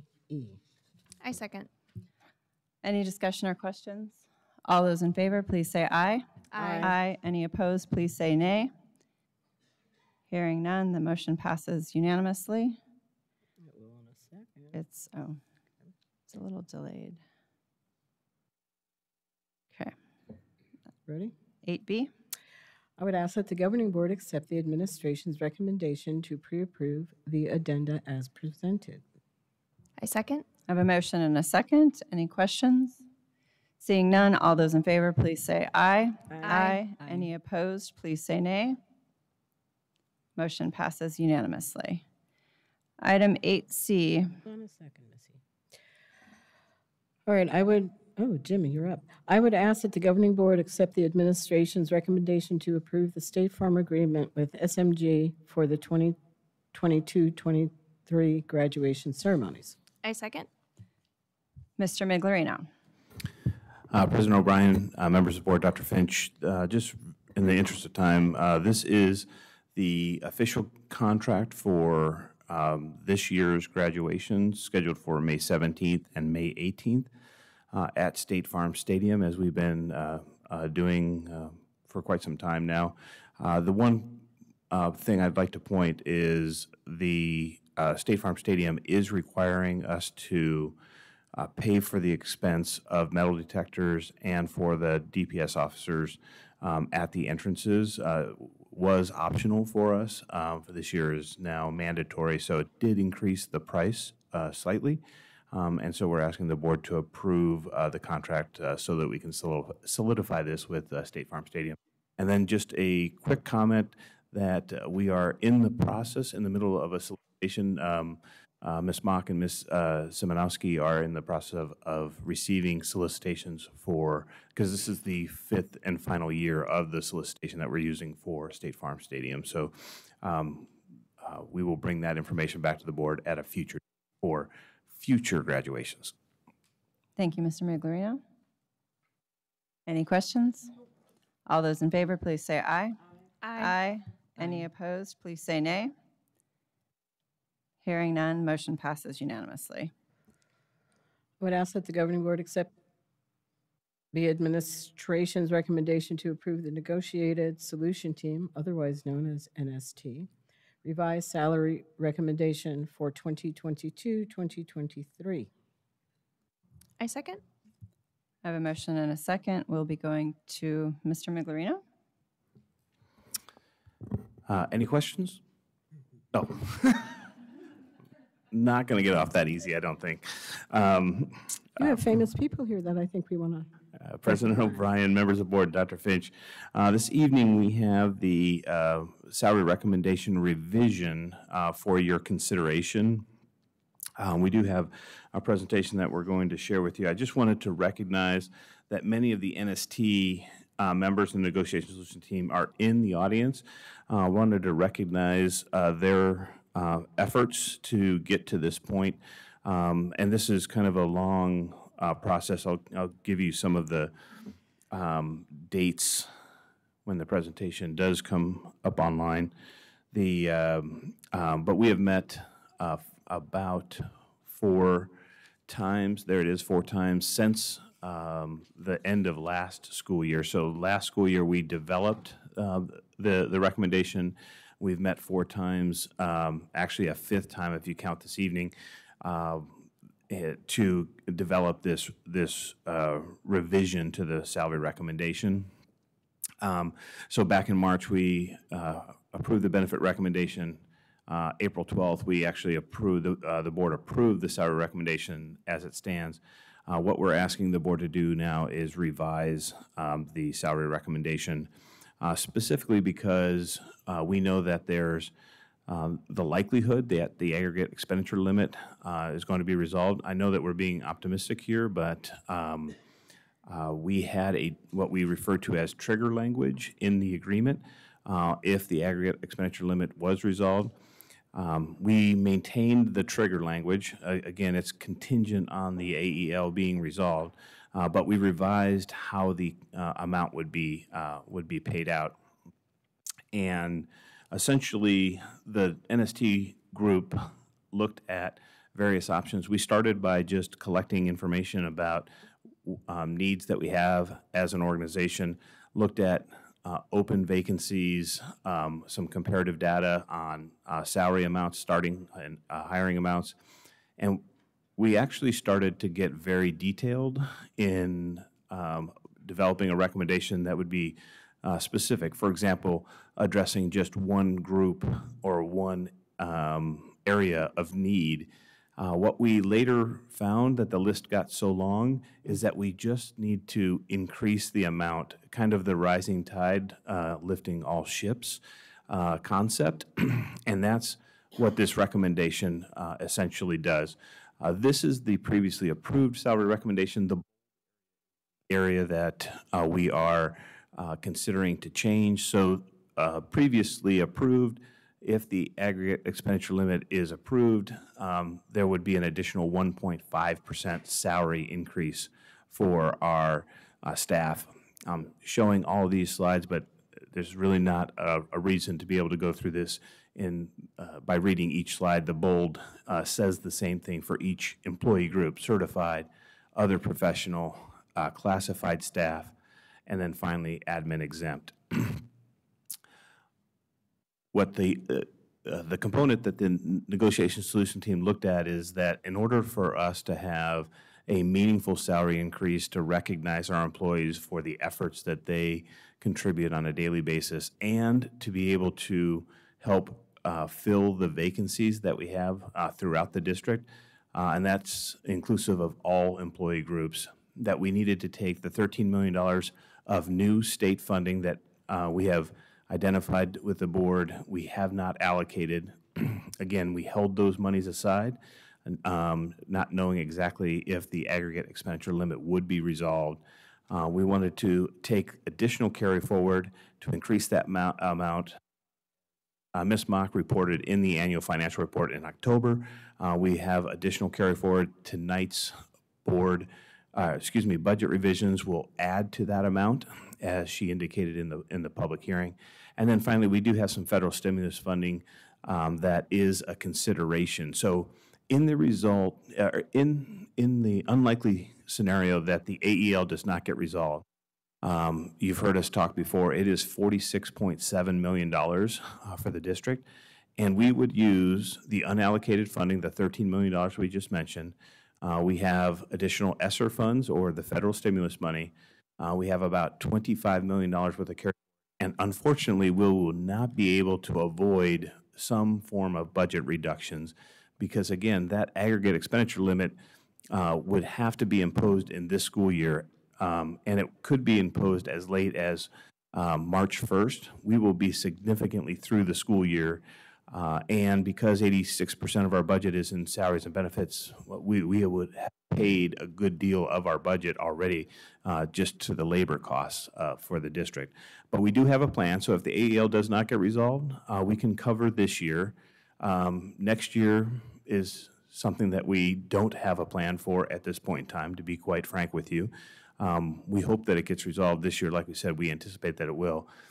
And in the event that it does, what the NST was able to come up with was what I'm going to classify as significant salary increases for our staff based on input that not only the NST has looked at, but what the governing board has shared with us through the process of developing this salary recommendation all of last year as well. So here's what the cost breakdown looks like. And not to get too deep into the weeds in regards to all these numbers, essentially we wanted to make sure that there was some form of amount per employee group that was similar for each of the three major employee groups. So again, with a flat dollar increase, the amounts are on the far right side. So $7,500 per FTE for our admin exempt group is about a 9% increase. $5,500 per our certified and other professional staff, that's a 10% increase. And $1.40 per hour for our classified staff would be also right at about a 9% increase. That spends just about $21 million, so that's $8 million of carry forward combined with the $13 million of new state funding. And just as a reminder, that new state funding is continuing a continuing revenue source for us as well. So what does the salary recommendation revision look like? So this slide did not change, so we did not alter anything related to professional growth, but here's where the changes occur. So with the bullet for the AEL, instead of it stating that there would be a 1.5% increase if the AEL is resolved, we've inserted the flat dollar increases. And with the intentions of paying it out this year, because remember, these monies were something that we were promised this year, we have the authority to spend them until the aggregate expenditure limit gets resolved. But we would pay it out this year in a one-time payment after the AEL is resolved, and then add it to future employment agreements for employees. So just for example, if a teacher made $55,000 this year, we would pay them the $5,500 in one-time payment this year, but we would also start their salary amount at $60,500 for FY24. There are some additional dates in here that are important just to make sure that people can expect when the amount's going to be paid.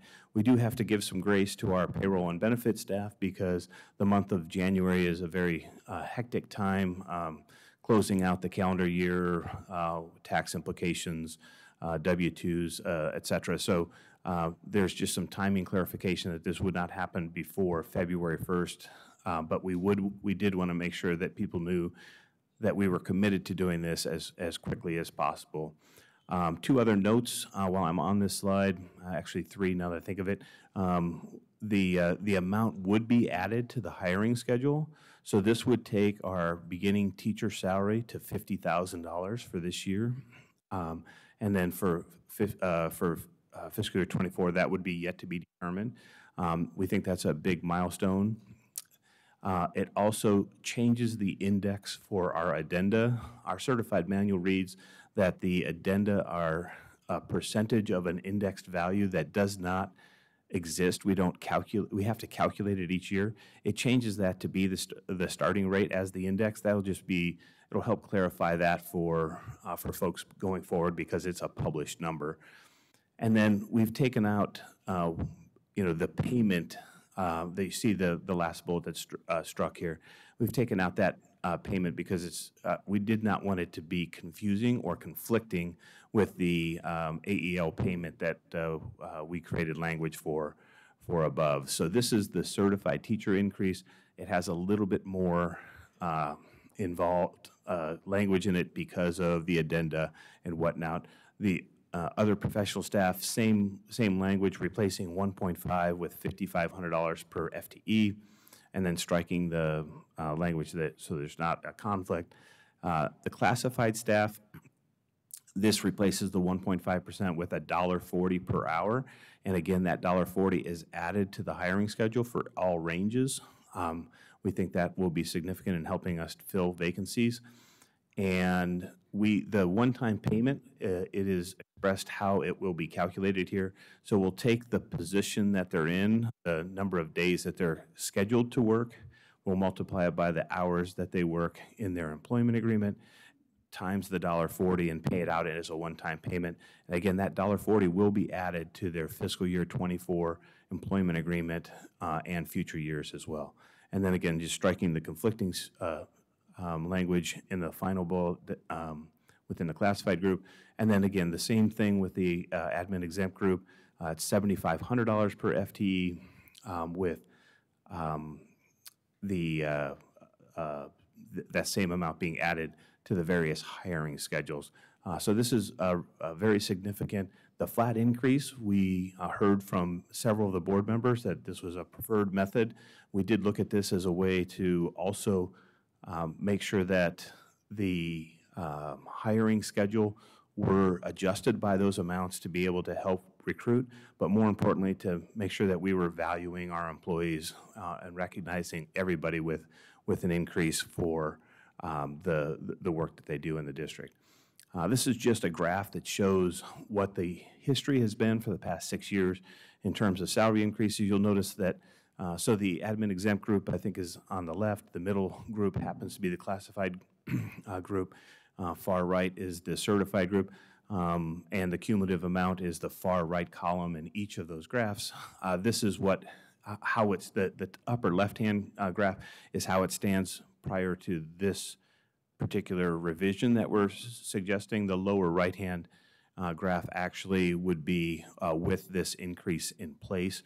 So you can kind of see the certified increase does include the 20 by 2020 initiative that Governor sponsored. So that is one of the reasons why that amount is increased, as well as classroom site fund increases that are specific to instruction and instructional support personnel only. So it just gives you a sense of what the increases have been over the last 6 years in each of those graphs.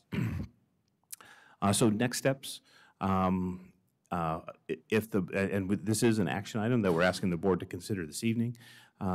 It still would be contingent on the AEL being resolved. That is something that we have to count on the legislature to approve. A special session has to be called.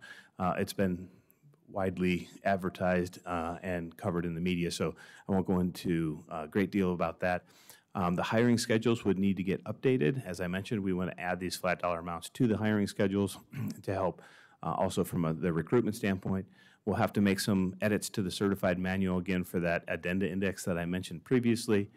And then we'll have to make sure that we add the amounts to everybody's contract base for next year. The one thing that we are mentioning, and the NST has certainly been advised of this as well, this salary increase does, it is likely that the amount of available resources for the fiscal year 24 increases will be something short of the graphs that you see on this chart.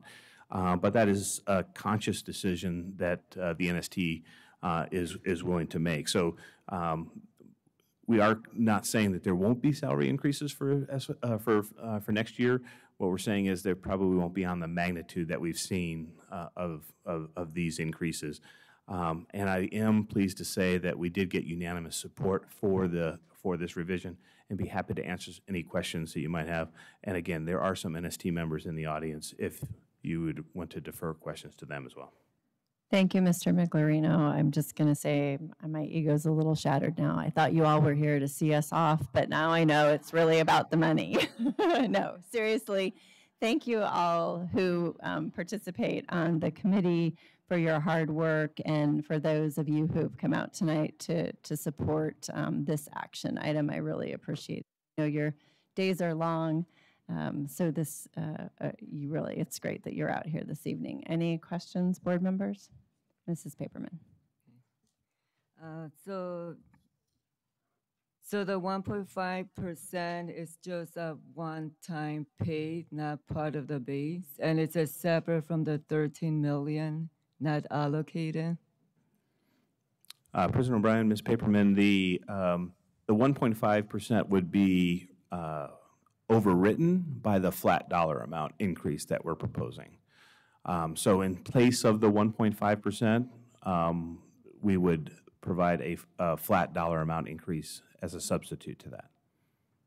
Okay, and this is what the team agreed to? Correct. Okay. A unanimous support, if I heard you correctly. That is correct. And another question, so classified, they give $1.40 an hour. Why do we have the administration, they're getting more than classified, so is it necessary to include administration into the salary increase for this school year and give more to the classifieds and teachers? President O'Brien, Ms. Paperman, that's an excellent question. So on a percentage basis, they're very similar. I think they're within 1/10 of each other, of a percent. So I've rounded them there. I think they're both showing as 9% on this chart.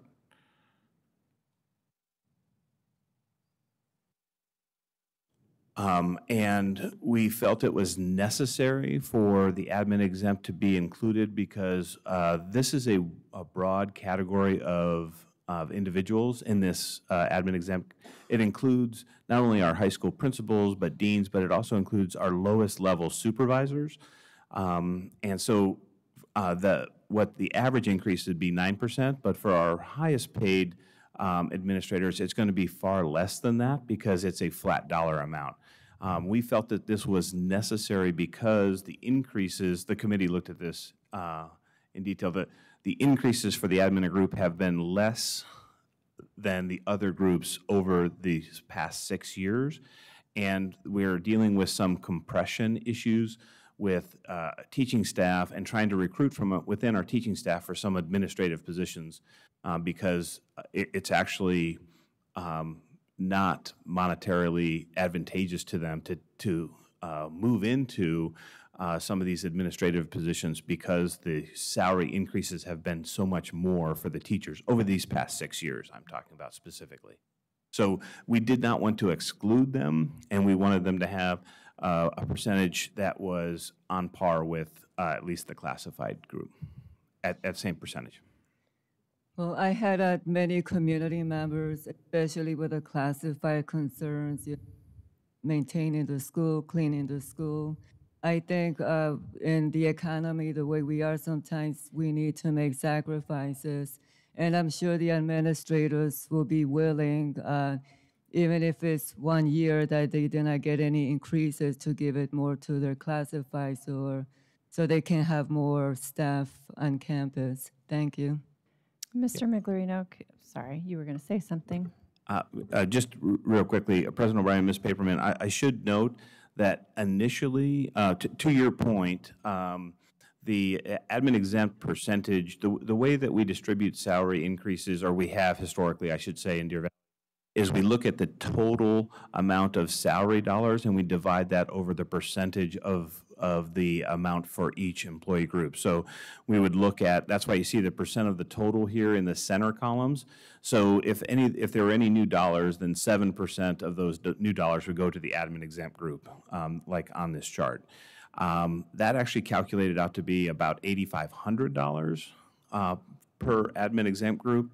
And so they did make a concession to reduce that down to $7,500 to be able to add more to the classified group. So that was part of the discussion that and is part of the recommendation. Mr. Miglerino, you talked about some job classifications in the supervisor positions. Could you identify a couple of those supervisor positions that would fall within the admin and exempt category, please?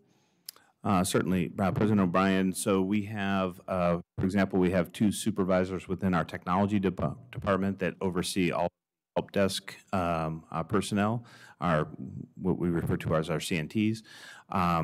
We have our lead supervisors within transportation, and I'm sure I'm going to miss a lot of others. I just needed a couple of examples. So we're, as you said, we're just talking about high school administrators or school administrators. It's a broad category of jobs in a supervisory capacity.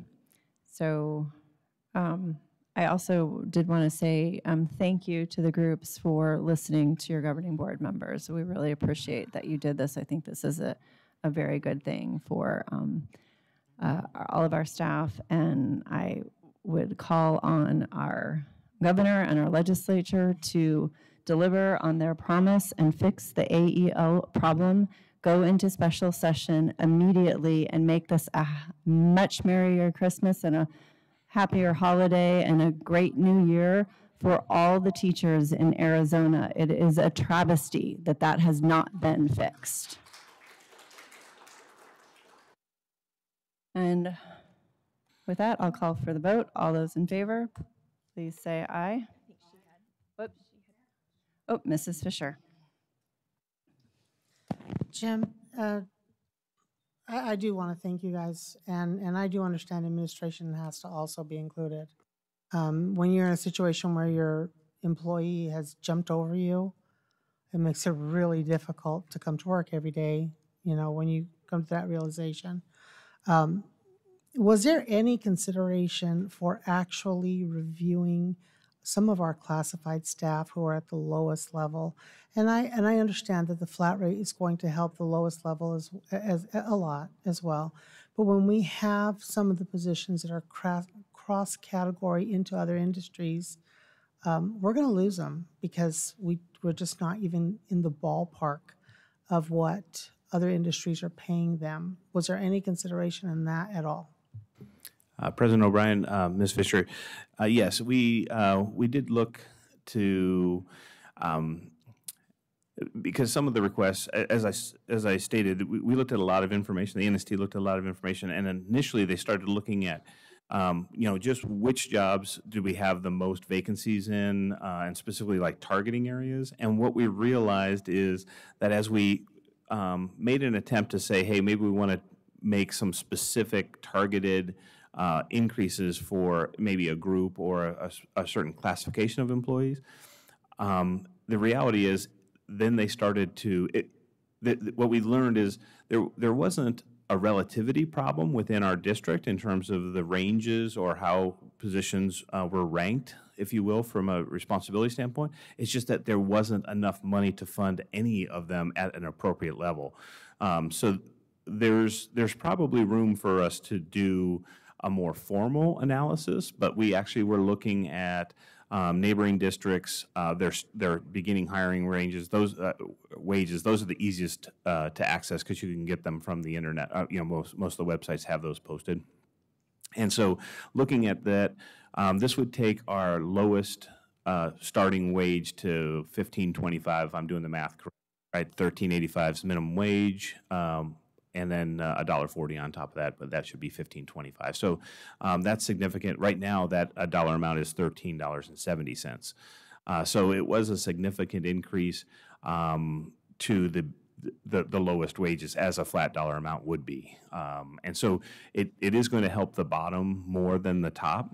That's inherent in a flat increase like this, but it does. We do believe it'll help us from a recruitment standpoint, but a formal analysis that was not done as part of this. I just want to keep it on the record that I believe we need to do it. When we have paras, I know teachers are valuable, but you find me a special education teacher who can do their job without para support, and I think you'll have a lot of unhappy teachers. And so and same thing, we heard what happened when we didn't have custodial staff. So I just want to keep it on the record that we need to seriously look at some of these classified positions, because when they can take a job with less stress and responsibility of, say, a para who has to not only have all of the Title IX certifications and keep their first aid, CPR, and oftentimes serve as a teacher with the guidance of a teacher, and we're paying them, at a low rate, we're losing them.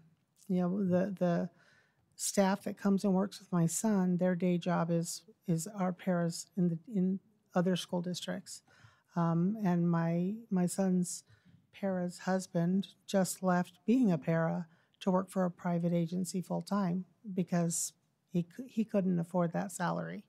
Of course, I told Stephen that if he leaves me, there'll be words because my son really loves him, but we can't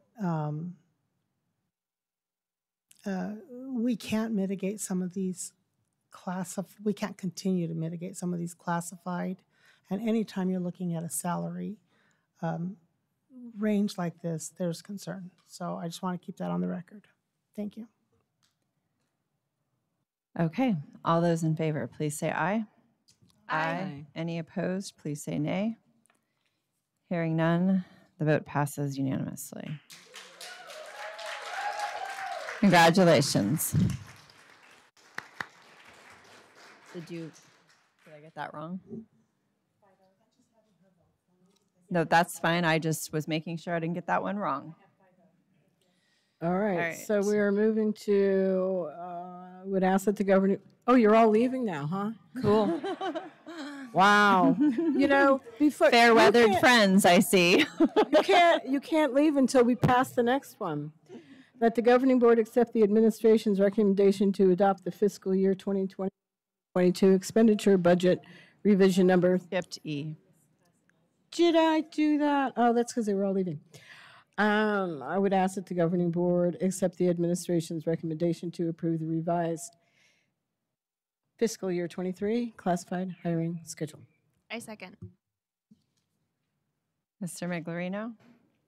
President O'Brien, members of the board, Dr. Finch, I'll just be brief. Brief? It says that this is the administration's recommendation, but it's actually required by law that we increase this.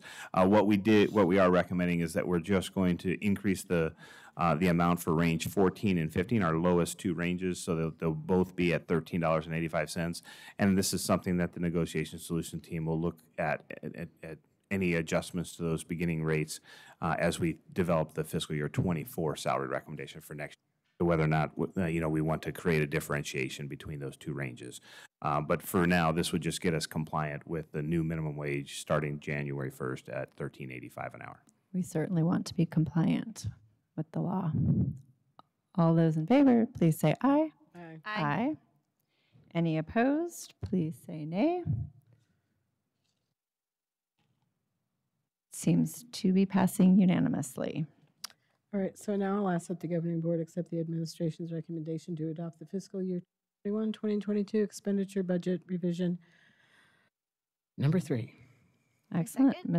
We have a motion and a second, and Mrs. Mock covered this in our public hearing. I'm guessing that Splendidly. nothing changed in the last hour and 50 minutes. President O'Brien, you are correct. There have been no changes since the public hearing. Awesome. You didn't get a text from the legislature saying they're doing some kind of a special budget? All those in favor, please say aye. Aye. Aye. Any opposed, please say nay. Hearing none, the motion passes unanimously. G? Okay. I would ask that the governing board accept the administration's recommendation to adopt fiscal year 2022-23 expenditure budget revision number 1. I second. We have a motion and a second, and I'm going to go with no change since 7 o'clock. All right, all those in favor, say aye. Aye. Aye. Any opposed, please say nay. Hearing none, the motion passes unanimously. In that case, I would ask that the governing board accept the administration's recommendation to approve revised tax credit and fee authorization for 2022-2023. I second. We have a motion and a second. Mrs. Mock? President O'Brien, members of the board, guests with us still in person and online. President O'Brien, I thought perhaps all those folks were here for the budget revision, so I share your disappointment that they did not stay, but thank you to those who did. Oh, they stayed for Dr. Z. I'm so sorry. We'll see about that. This item, we do want to be quick. It is getting close to 9 o'clock, and I know we all have families and lives outside of this meeting to go to, but this is an important item for us. Previously, we had students who were homeschooled and enrolled in our schools for a part-time, full-time equivalency or FTE, for which we were submitting average daily membership to the state, and so we were being funded for their partial attendance, specifically in our elective programs, mostly band. And with the expansion of the ESAs, or the Empowerment Scholarship Accounts this year, these homeschool students some of our homeschool students have applied for and received the Empowerment Scholarship Account from the state of Arizona. So now they are receiving funding directly from the state, and we are legally not permitted to submit them for average daily membership, or they actually could risk losing their scholarship. So what we have elected to do is to propose these fees for you this evening for those students to be able to continue to participate in classes such as the Mountain Ridge State Championship Band Program. And we came to these amounts by looking at the base support level for each student, adding the weights for K-8, K-6, and high school, and adding our M&O override percentage, as well as our district additional assistance, and then equating that to what a course would be. And so we are presenting a fee of $1,200 per course per year for an elective course for K-6 students, Most 7-8 electives are year-long, but if there are any semester courses, we did break that down into $600 per course per semester. And then for high school, it would be $800 per course per semester for elective classes in our brick and mortar schools. And with that, I will take any questions. Mrs. Reed? Just to clarify, if a student is homeschooled and not receiving ESA funds, they can still be a part of band or choir or whatever program they are involved in and not be charged these fees, correct? Mrs. Reed, that is correct. Mrs. Fisher? So the fees, are we allowed to submit ADM for those students? President O'Brien, Mrs. Fisher, yes, we are. And currently, previously, I should say, as long as they are not on an ESA, we can submit for ADM. And so we'll just use the example of high school band. If we have a student who is participating in one course of high school band, we submit them for ADM the way we would as a tuition payer 1 and a 0.25 FTE for the time that they are in that class. But they're not paying tuition. Correct. We are receiving ADM as opposed to the tuition. So this just shifts since they're receiving the funding directly, having them pay for the tuition instead of us free. Okay. So if a student, ESA or not, applies to attend a class at Aspire, it's $179 for an online class. Or 75, sorry. I don't have my glasses. I had to squint a little bit. Yeah. Mrs. Fisher, that is correct.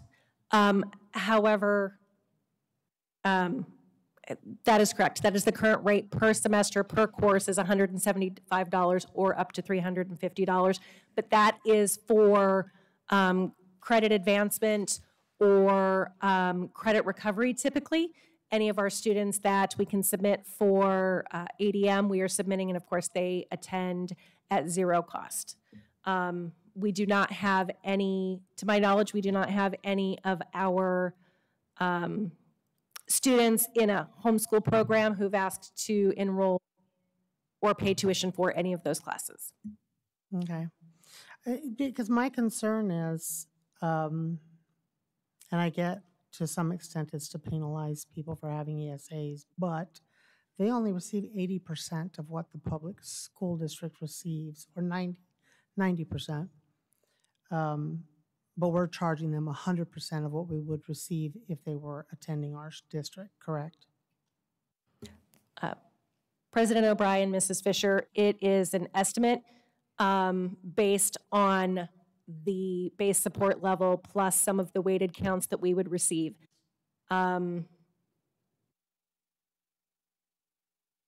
I can't remember, I would have to look at all of the weights that we have, but most specifically, it's just those top 3 weights are override, the district additional assistance amount or the capital, and then the weight for the grade, the group A weight for the grade level as well. Okay, are we taking into account any of, what other ways that those students would be weighted? Or is it strictly those weights? Mrs. Fisher, it's just strictly those 3 weights based on for the students. We do not take into account if they would be a group B or other weight because we would not necessarily be servicing them for those I just wanted to make sure that our special needs kids aren't being penalized, because they do get a significantly larger amount. I just want to make sure that they weren't being additionally penalized for being on an ESA. Mrs. Fisher, that is an excellent point, and I have clarified that with Exceptional Student Services at ADE. We had a very specific conversation about that, and Deer Valley Unified School District is a district that is lucky enough to receive Title VI-B funding for IDEA or Individuals with Individuals with Disabilities Education Act. And so prior to ESAs and even as ESAs continue, because it is a federal fund, we are required to use what is called proportionate share of that fund for our private school students and our homeschool students. And so Dr. McCusker and her team are required to reach out. For example, they're required to reach out and see if we can find those students and determine if there's any related services that we can provide to them using that IDEA funding. So when it comes to the related services and our special education population that are not enrolled in our school, we actually continue to provide those services for free, and any tuition we charge is truly just going to be for an elective course at a brick and mortar school. So if one of these students who's paying the tuition, the amounts you have here, is, say, in need of a paraprofessional or a support of that nature, would that then be covered through this? Or would the parent be allowed to provide that, be with them and provide that, or how would that work? Mrs. Fisher, we've not come across that yet, but that is something that the Special Student Support Services Department would work in the related services plan and determine if that was something that was needed. And it potentially could be part of the, I think I'm getting an incoming message from Dr. McCusker as well, but sorry.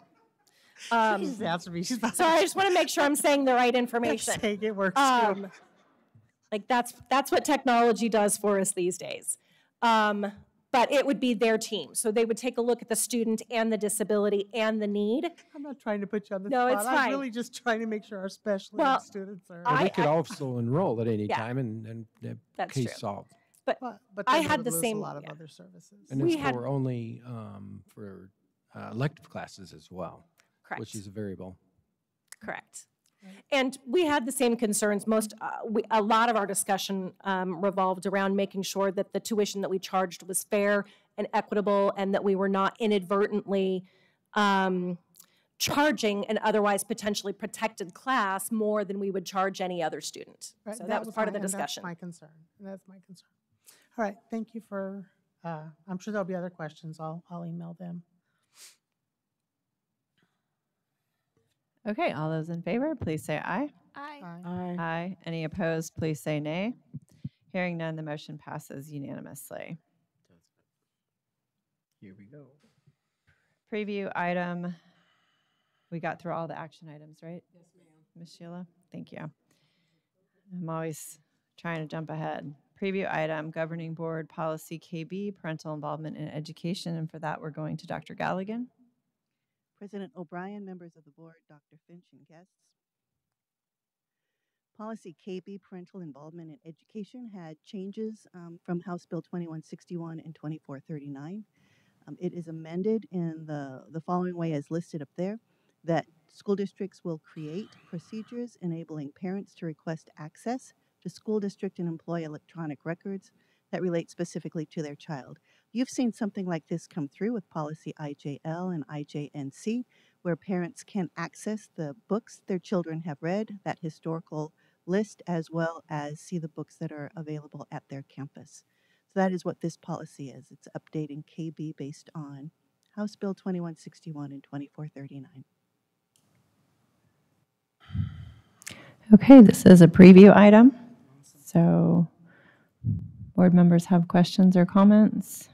I have one. Board, you Just have one. Mrs. Ordway? We already have procedures for this policy, correct? President O'Brien, Ms. Ordway, we do have many procedures, and policy IJL and IJNC for the library materials. That is new, and you will see a new AMG coming forward based on changes to those policies, and that will be true for anything else that might need to be created. Thank you. Ms. Fisher? I would ask that this not be put in consent agenda for the January meeting to allow the two newly elected board members an opportunity to comment, if they have comments, and be able to not have it just forced into a consent agenda. Thank you, Mrs. Fisher. It's been so noted and will be included as an action item on the January agenda. All right, we'll move to governing board reports. Mrs. Fisher. I'm going to keep it brief because I received a message that I have to go. I do want to wish everybody a very Merry Christmas, Happy Hanukkah, Happy New Year, Kwanzaa, whatever. I don't know all the holidays that are between here and the next board meeting. I'm sure there are many. But whatever you celebrate it happy, celebrate it with your family. And if you're lucky enough to have a dog, celebrate it with your dog, because no matter what, you come home to love when you have a dog. I want to go ahead and answer, and one we already hit when we talked about eligibility, but because the question was asked to me specifically and was put in a Friday update, I wanted to make sure that it is publicly answered here that ESA students can pay for coursework such as the extracurriculars. I do want to be very clear, because there's a lot of times people are saying, oh, these ESA kids get $40,000, $30,000, and that is not true. Some students do, especially if they are, say, autistic or medically fragile in some way. They will get weighted very heavily and potentially could be up to $30,000. And so those funds are to ensure that those students have the various therapies they need, the supports that they need, and they're the same funds that would also come to the district. Standard student would get around $7,000 ballpark, which is 90% of what we have. So for the parents that did submit that question, there's your answer. The other question that was asked and was answered in the Friday update was also about athletics and sports, was for students who are receiving a D or a high D. The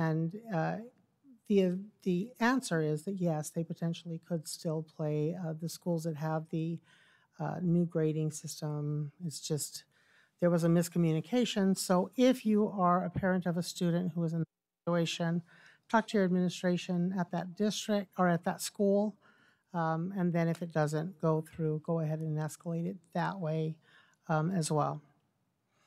The other thing I wanted to be sure to note is, I brought forward concerns about one of our schools' administration. I know other board members, I did it publicly in a board meeting because that's my avenue. Allowed avenue. And I know other board members had brought forward that same school. And those, I don't want those teachers who brought those issues forward to believe at any point that I think they're lying or are making it up because there was discussion on my page that they were made up.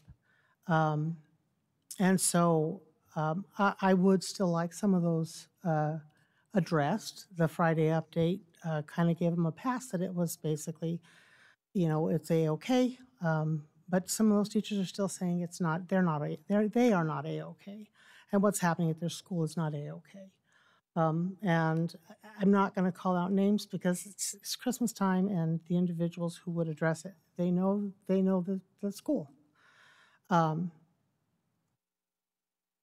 I think our teachers need to be, not just teachers, all of our employees, they need to be able to let us know when there is an issue without expecting that they're going to be berated for bringing forward an issue. And so I really hope that kind of changes in the new year, that we bring a little bit more of that open communication for our staff members. I'm sure I have a note somewhere else, but this is my second board meeting of the day, and I'm really tired and have family responsibility, so I'm going to have to go.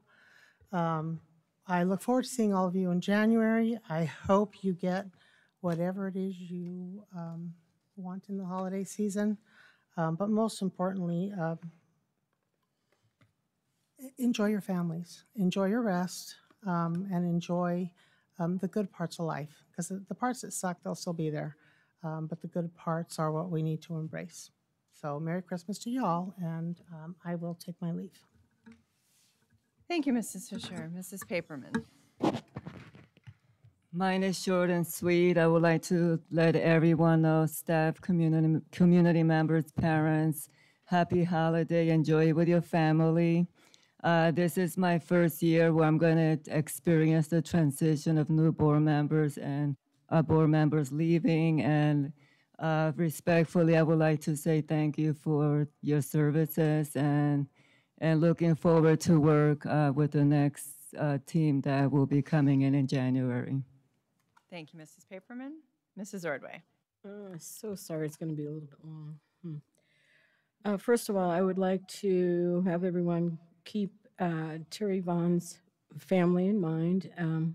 O'Connor and Las Brisas need a little extra love this week and the following weeks. Let's see. We've had fine arts and athletics, academics, DECA, everybody's moving and grooving. And I have heard that Avenue 27 is again making your tummies very, very full and satisfied. So in the January, go see and eat there.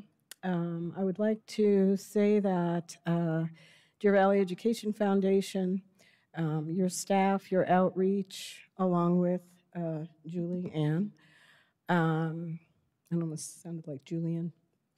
Anyway, we have been so fortunate to feed and buy necessities and wants for, I think we're over now, if you count Thanksgiving, we're over 400 families. And we're still, this week I'll be 10 more cards for 10 more schools, so that's a good thing. And Maria, I really thank you for sharing the generosity of Albertsons and Safeway with us. A long time ago in a faraway land, and that would have been 8 years ago, Mrs. O'Brien started her service on the board. Prior to that, we were on some really fun committees, weren't they? Yes. Anyway, so we had a couple of years, and then she's 2 years into her service, and there's a lot of stuff going around, not a lot of, maybe it was a lot of fake news, so we decided that we were going to always use the four-letter F word, fact, F-A-C-T, always use fact. Base all of any decision that we made would be determined by fact.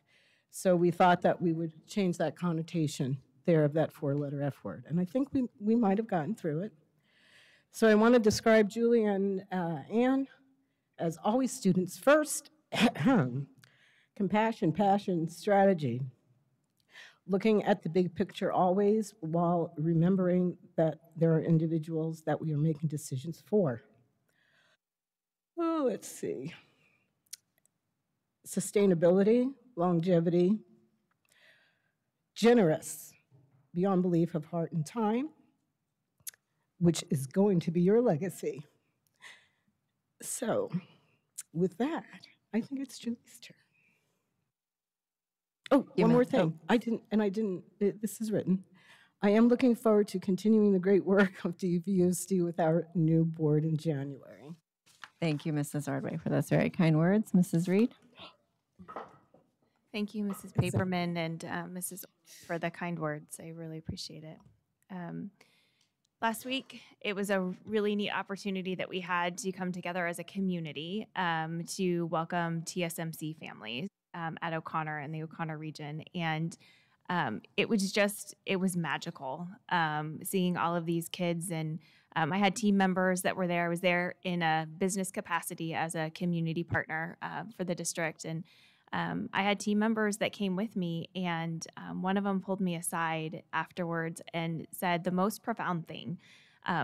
We didn't all speak the same language, but we all knew how to smile and how to give high fives, and we all knew how to have fun and dance. And it was the neatest thing. Our Chick-fil-A cow led and taught all of the kids how to do the chicken dance. and everybody had a great time, and parents and grandparents were out there dancing, and it was just an amazing event. So kudos to Sandra Day O'Connor and the staff and administrators who put that event together, and a huge thank you to all of our business partners that were there. There were 10 different restaurants that were there that provided food and activities for our new community members and students, and I just couldn't think of a better way to welcome them and teach them a little bit about our community. So it was really neat. I also had the opportunity to go into a classroom and do some judging for Educators Rising, which was really cool. And just to see the projects and where they were. I think I sat next to Dr. Finch, and we think we may have a winner in one of the projects that we judged, and so that was a really neat opportunity. That was really my last official classroom visit and act as a governing board member, and it was. I got a little teary when I was walking out of Deer Valley High School and out of the hallway for the last time, and all the pictures that line the hallway in the admin building. Knowing that next time I'm going to be there, I won't be a board member. But it was a neat opportunity. And then this last week, we also put together our community angel tree, and seeing the community come together once again. We sponsored over 50 DVUSD families. Some of them had 8 kids, some of them had 6 kids, some of them just had 1. But everything that the kids asked for, they received, and the outpouring of generosity from our community and community business partners, again, was just awe-inspiring. And I'm so thankful for the partnership that we have with Deer Valley Education Foundation and their board, and Marie, for seeing that this program is important and helping us solidify the legacy of this North Phoenix Community Angel Tree, so that we'll continue to live on, and we'll still be able to provide Christmas for families for years to come, because we know that there's always going to be a need, and we know that there will always be people who will step up. So thank you so much, Marie, and thank you to the DVEF board for everything that you've done to be there for us and for your staff. Their help has been tremendous. So I just wanted to kind of recap, since this is my last board report, and I'm going to try and keep it as short as possible. So I'm going to move quick. I came on in 2019, and 2019 was an amazing year. It was great. I got to go to schools, and I got to be involved in activities and go to games and musicals and shows and all of these things, and it was fantastic. And I think I took it for granted, to be honest. Like that's just what you do. You get to do these things, and then 2020 happened, and COVID shut everything down, and we dealt with 3 years of COVID, and that really took my my board service in a direction that I didn't think that I was going to take. And I've had so many people that have asked, would you have run for the governing board if you would have known that you would have to deal with COVID? And I said, absolutely not. Like this was not a pleasant surprise to have a global pandemic descend upon you, and you get to be the one who makes the decisions. But we had some really great things that happened in those crazy COVID years. And I just want to talk about some of the ones that I'm the most proud of our district for. We opened Union Park. We opened Inspiration Mountain. We opened the Aspire campus. We repurposed Bel Air into Bel Air Traditional School. We expanded the online program, and we're certified that way. And not only that, but we are the top online school in the state of Arizona, which is amazing. This board saw to the continued growth of the Mandarin Immersion Program, which back when that was being called into question and we had a board member that wanted to get rid of it, we didn't know TSMC was going to come down the pipeline in a couple of years. And that Mandarin Immersion Program was one of the key reasons why they came here. And so I am so thankful that we had administrators and staff that saw the value in that and that fought hard to keep that Mandarin Immersion Program, and who also taught me a lot about the immersion program and what that looked like. And then we brought another immersion program to Union Park. we passed a foreign trade zone to allow TSMC to be built here, which was amazing. If our board hadn't passed that foreign trade zone, TSMC wouldn't be there because all taxing jurisdictions have to pass a foreign trade zone. We passed a bond and an override. So we got to take care of our buildings and our staff and raise salaries and build new schools and buy new technology. And I'm so thankful for our community for passing that bond and that override. And we helped ensure that everyone got raises every year, even in the midst of COVID and even in the midst when we didn't know if we were going to lose teachers or what was going to happen. We still made sure that everybody got paid. And we didn't lose anybody. We didn't have to cut any positions. And those were amazing things. And I'm so thankful that our finance department had the foresight to be able to put money away and to save for those rainy days when we were going to have them. And then one thing that I'm really proud of is that we adopted new curriculum, including much needed gifted curriculum. And that was huge. And every time I'm on campus, the gifted teachers still come up and they're, thank you so much for adopting this curriculum. We're so happy we have books to teach out of. So that was a huge thing. One thing that I do want to mention, and I briefly talked about it when we were talking about the portrait of a graduate, is that this is our school district. Our school district doesn't belong to the Republican Party, and it doesn't party. It doesn't belong to a religion or a faction or a group. This is our community, and our community is beautiful, and it's made up of so many different people from so many different backgrounds and so many different beliefs, and that's what makes DVUSD unique. But here's the thing. When people believe what their party or their church or religion or group tell them that's going on in public schools, please come to our school and our district and ask if it's going on here.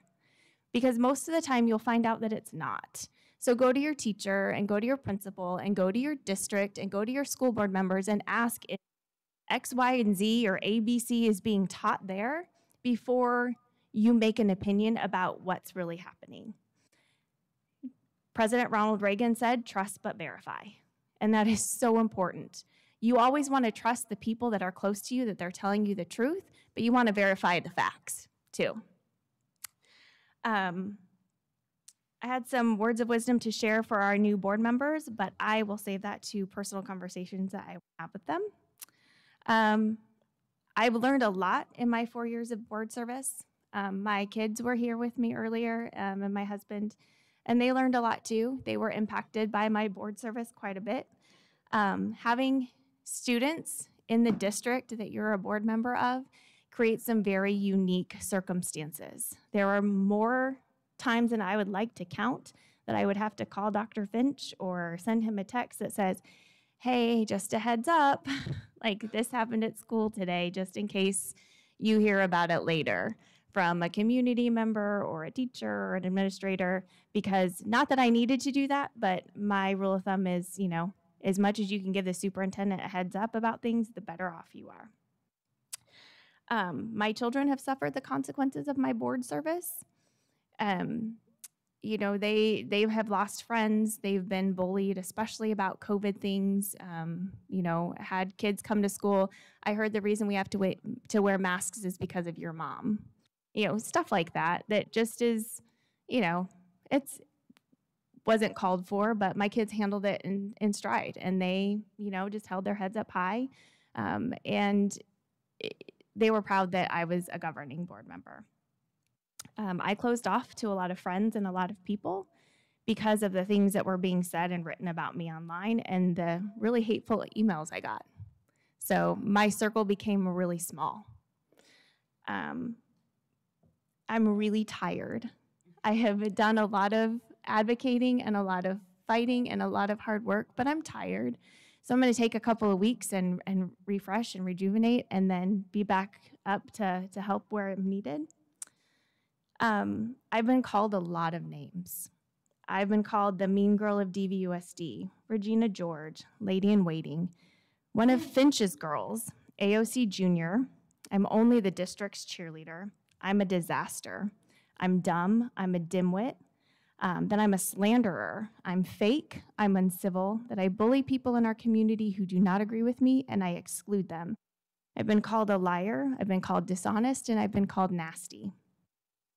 It's been said that I have evil in my heart, that I'm a liberal used in a derogatory way.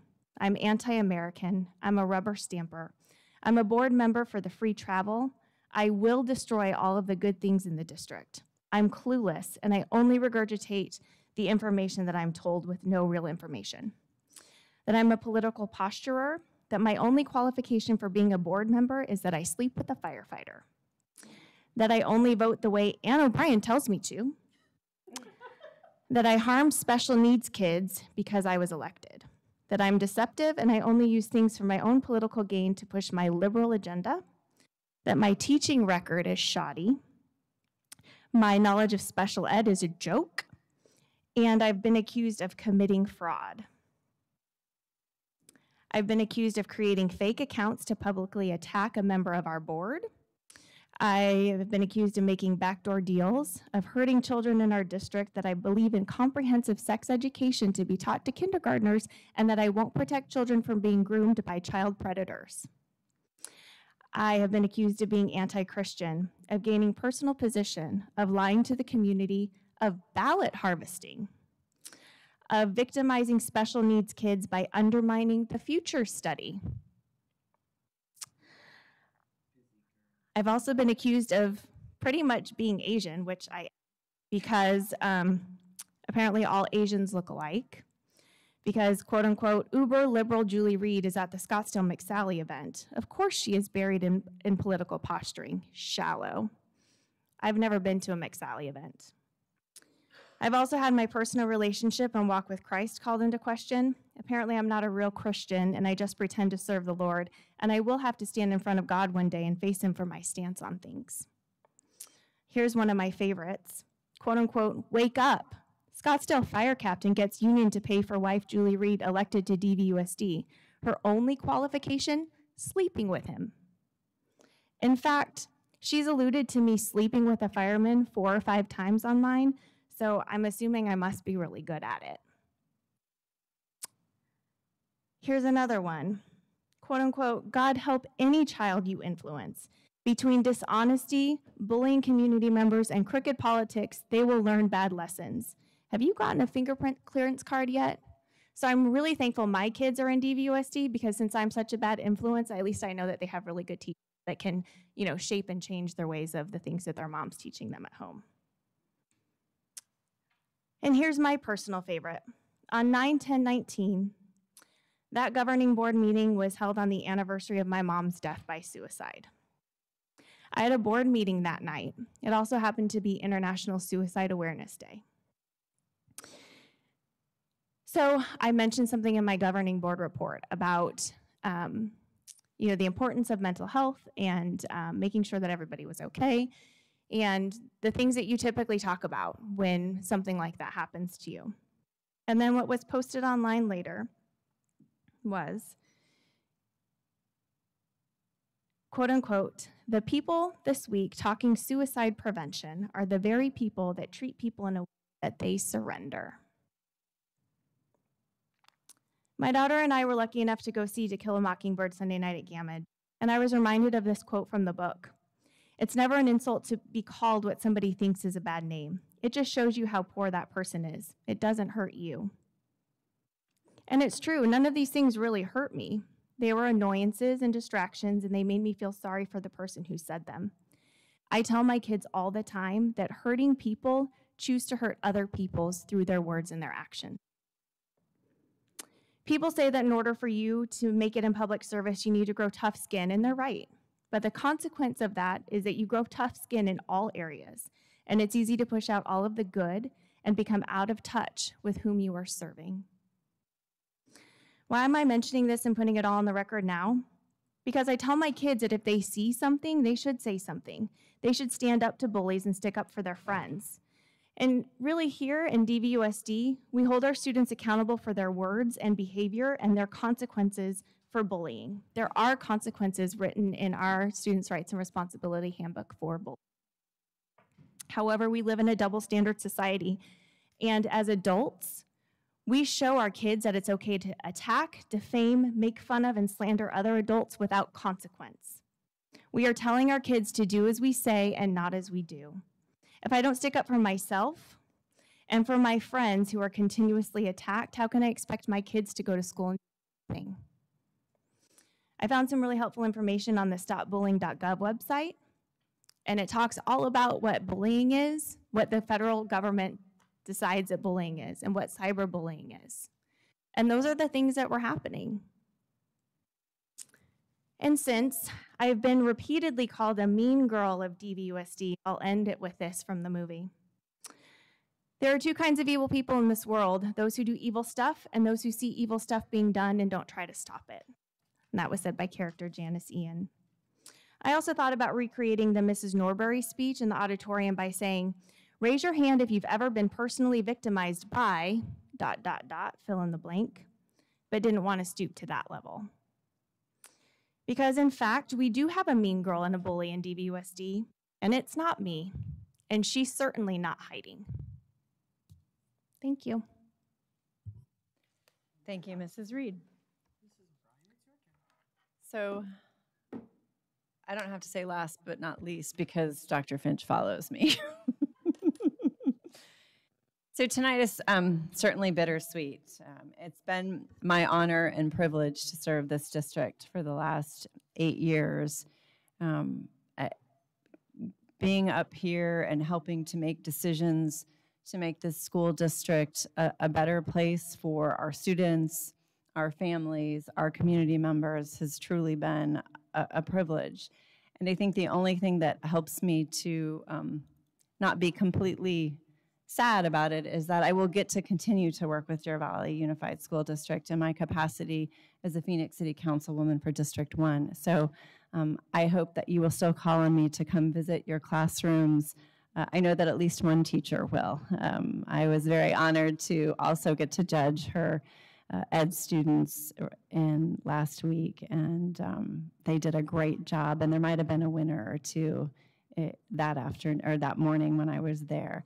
I'm incredibly proud that my daughter chose to come back and teach in the district that she grew up in, even though she knew it would be difficult, and she's done a great job. So Amanda Lose, I guess I should say Amanda O'Brien Lose, I'm incredibly proud of you. Keep up the good work. Our kids need to know math. So Mrs. Reed covered many of the highlights. I'm going to cover just a couple more. When I started in the school district, we were cutting budgets. And one thing I am proud to say is that we were not cutting programs. We looked other places, and I know we cut into the bone, and that hurt, and we've spent a lot of years trying to recover from that. But I'm happy to say that we've given a lot of raises recently, and so thank you for your work. And NST and Jim and everybody, I'm so grateful that we have been able to turn that around and give the raises that our staffs deserve. Loved helping with Angel Tree and the food boxes, DVEF golf tournaments. Marie Brennan, you are a rock star. Thank you for how you support our district and our family. Amazing. I'm proud that we have professional learning communities in our district. Our override and our bond, all the new schools we've opened that, buying the land and doing the trade for Union Park. We didn't know then that TSMC was coming, and when we opened Inspiration Mountain, and we're going to need those seats for sure. The Barry Goldwater Culinary School, the restaurant, oh my gosh, awesome. Going to high school graduations.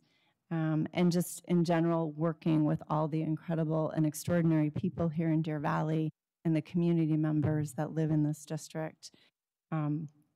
I have just a little bit of advice for my new board members for the new board members that I'm not going to save for personal conversation, because I think every board member should do this. Schedule a classroom visit or a school visit, or go to an event the week you have a school board meeting. So when you have a rough school board meeting, you can remember why you do this work. And the other thing I'm going to say is that in today's society, it is hard sometimes to speak up, but even if your voice shakes, you must say something. If it's important enough to complain about to somebody, then you have got to take it to the person who can do something about it and have your name attached to it. If it's not worth whatever consequences might come, then it's probably time to move on and quit talking about it. And otherwise, nothing can get done. Anonymous, we can't just have anonymous complaints. So I please encourage you to speak up, make your voice heard in good times and when things need to be looked at. But I think that Deer Valley Unified School District is the best school district in Arizona. I think I can say that as a school board member. I'm not sure I can say that as a city council person tomorrow because I have a couple other school districts. But I love you all, and it really has been my honor and privilege to serve with you. And please don't forget about me for school events and when you need judges. So, all right. And it's been a true honor to serve with you two ladies. Dr. Finch? I thought when you were talking, Ms. Reed, about you being attacked by a board member, I thought you were talking about me. I have boxes of those same attacks. If I may read a gentleman in history that might surmise that this was given to me 20 years ago and it sits in my abode, and it reminds me, if I were to try to read, much less answer all of the attacks made on me, this shop might as well be closed for any other business. I do the best I know how, the very best I can, and I mean to keep doing so until the end of my term. Fill that in. If the end brings me out all right, what is said about me won't amount to anything. If the end brings me out wrong, 10 angels swearing I was right would make no difference. That's from Abraham Lincoln, who obviously had a rough road as well. But I just wanted to thank you both again for staying true to yourself. These positions are obviously not paid, and they are highly scrutinized. And you're always making 50% of the people mad, no matter what you do. And that's part of the gig, comes with it. And you guys did a great job. Always wanting to know new information, want to know why, the history, Deer Valley, the Deer Valley way. You want to learn all that, and so you can make better decisions over time. And so I want to thank you for that, all that time and those attacks that I know came to you and your family and your kids. But you kept your chin up every time and represented Deer Valley well, so I appreciate that. So don't go too far. I might call you out of retirement in a couple of years, so go ahead and get yourself refreshed, Ms. Reed. I give you 3 weeks. But on the school side, I just want to thank all the teams. I mean, literally hundreds of people, thousands of hours went into our strategic plan, our futures report, our NSD work. Those are the strategic plan is a community plan. It's not. It lives over 3 school boards. It's something that is developed by our community. It's not hostage to one board or another. So I'm really proud of our community pitching in and giving us that. And then obviously the futures. It's taken a lot of team members to continue to march this forward. We're a long ways away, but we're about midstream on this project. And again, I want to thank the NST teams that put in the OT to get this stuff done for today. So just in case, if the rumor mill is correct, the governor has next week, or this week and next week, to get the job done. I'm also calling on him to hold up his handshake. He shook a hand, 4 hands to be exact, and those 4 people made a deal with them, and that's how he got his budget passed. Mm-hmm. And now he wants to change the deal. So we want to make sure that he didn't have his fingers crossed in his pocket. We want to thank again Marie. Great job on the bingo night. That was a smash. Even though I didn't mess up the numbers too bad, the community really loved it. I just found out this morning that Boulder Creek High School, one of the classes won the stock market game again for the 4th time in a row. That's 4 state championships in a row. Pretty impressive. We call that a dynasty. That'd be like the Yankees or the Lakers. I don't think it would be the Cardinals, but last but not least, we want to obviously enjoy our break, get recharged, get fired back up for another second half of the school year here. January 2nd is our PD day, and on 3rd, the students come back. So again, I want to thank the board members heading out and welcome the new board members coming in as we continue to shape us. And we also want to speak extra thanks to those that are sticking around. Yes, Ms. Ordway, we will dedicate a day to you somewhere in there. Dr. Pepper or something cool. Fully loaded. That's my report. Thank you. All right. I hope everybody has very happy holidays and a wonderful and blessed new year. With that, for the last time, future board meetings are posted, and I would take a motion to adjourn. Second. We have a motion and a second. All those say aye. Aye. Aye. Any that say nay get to stay.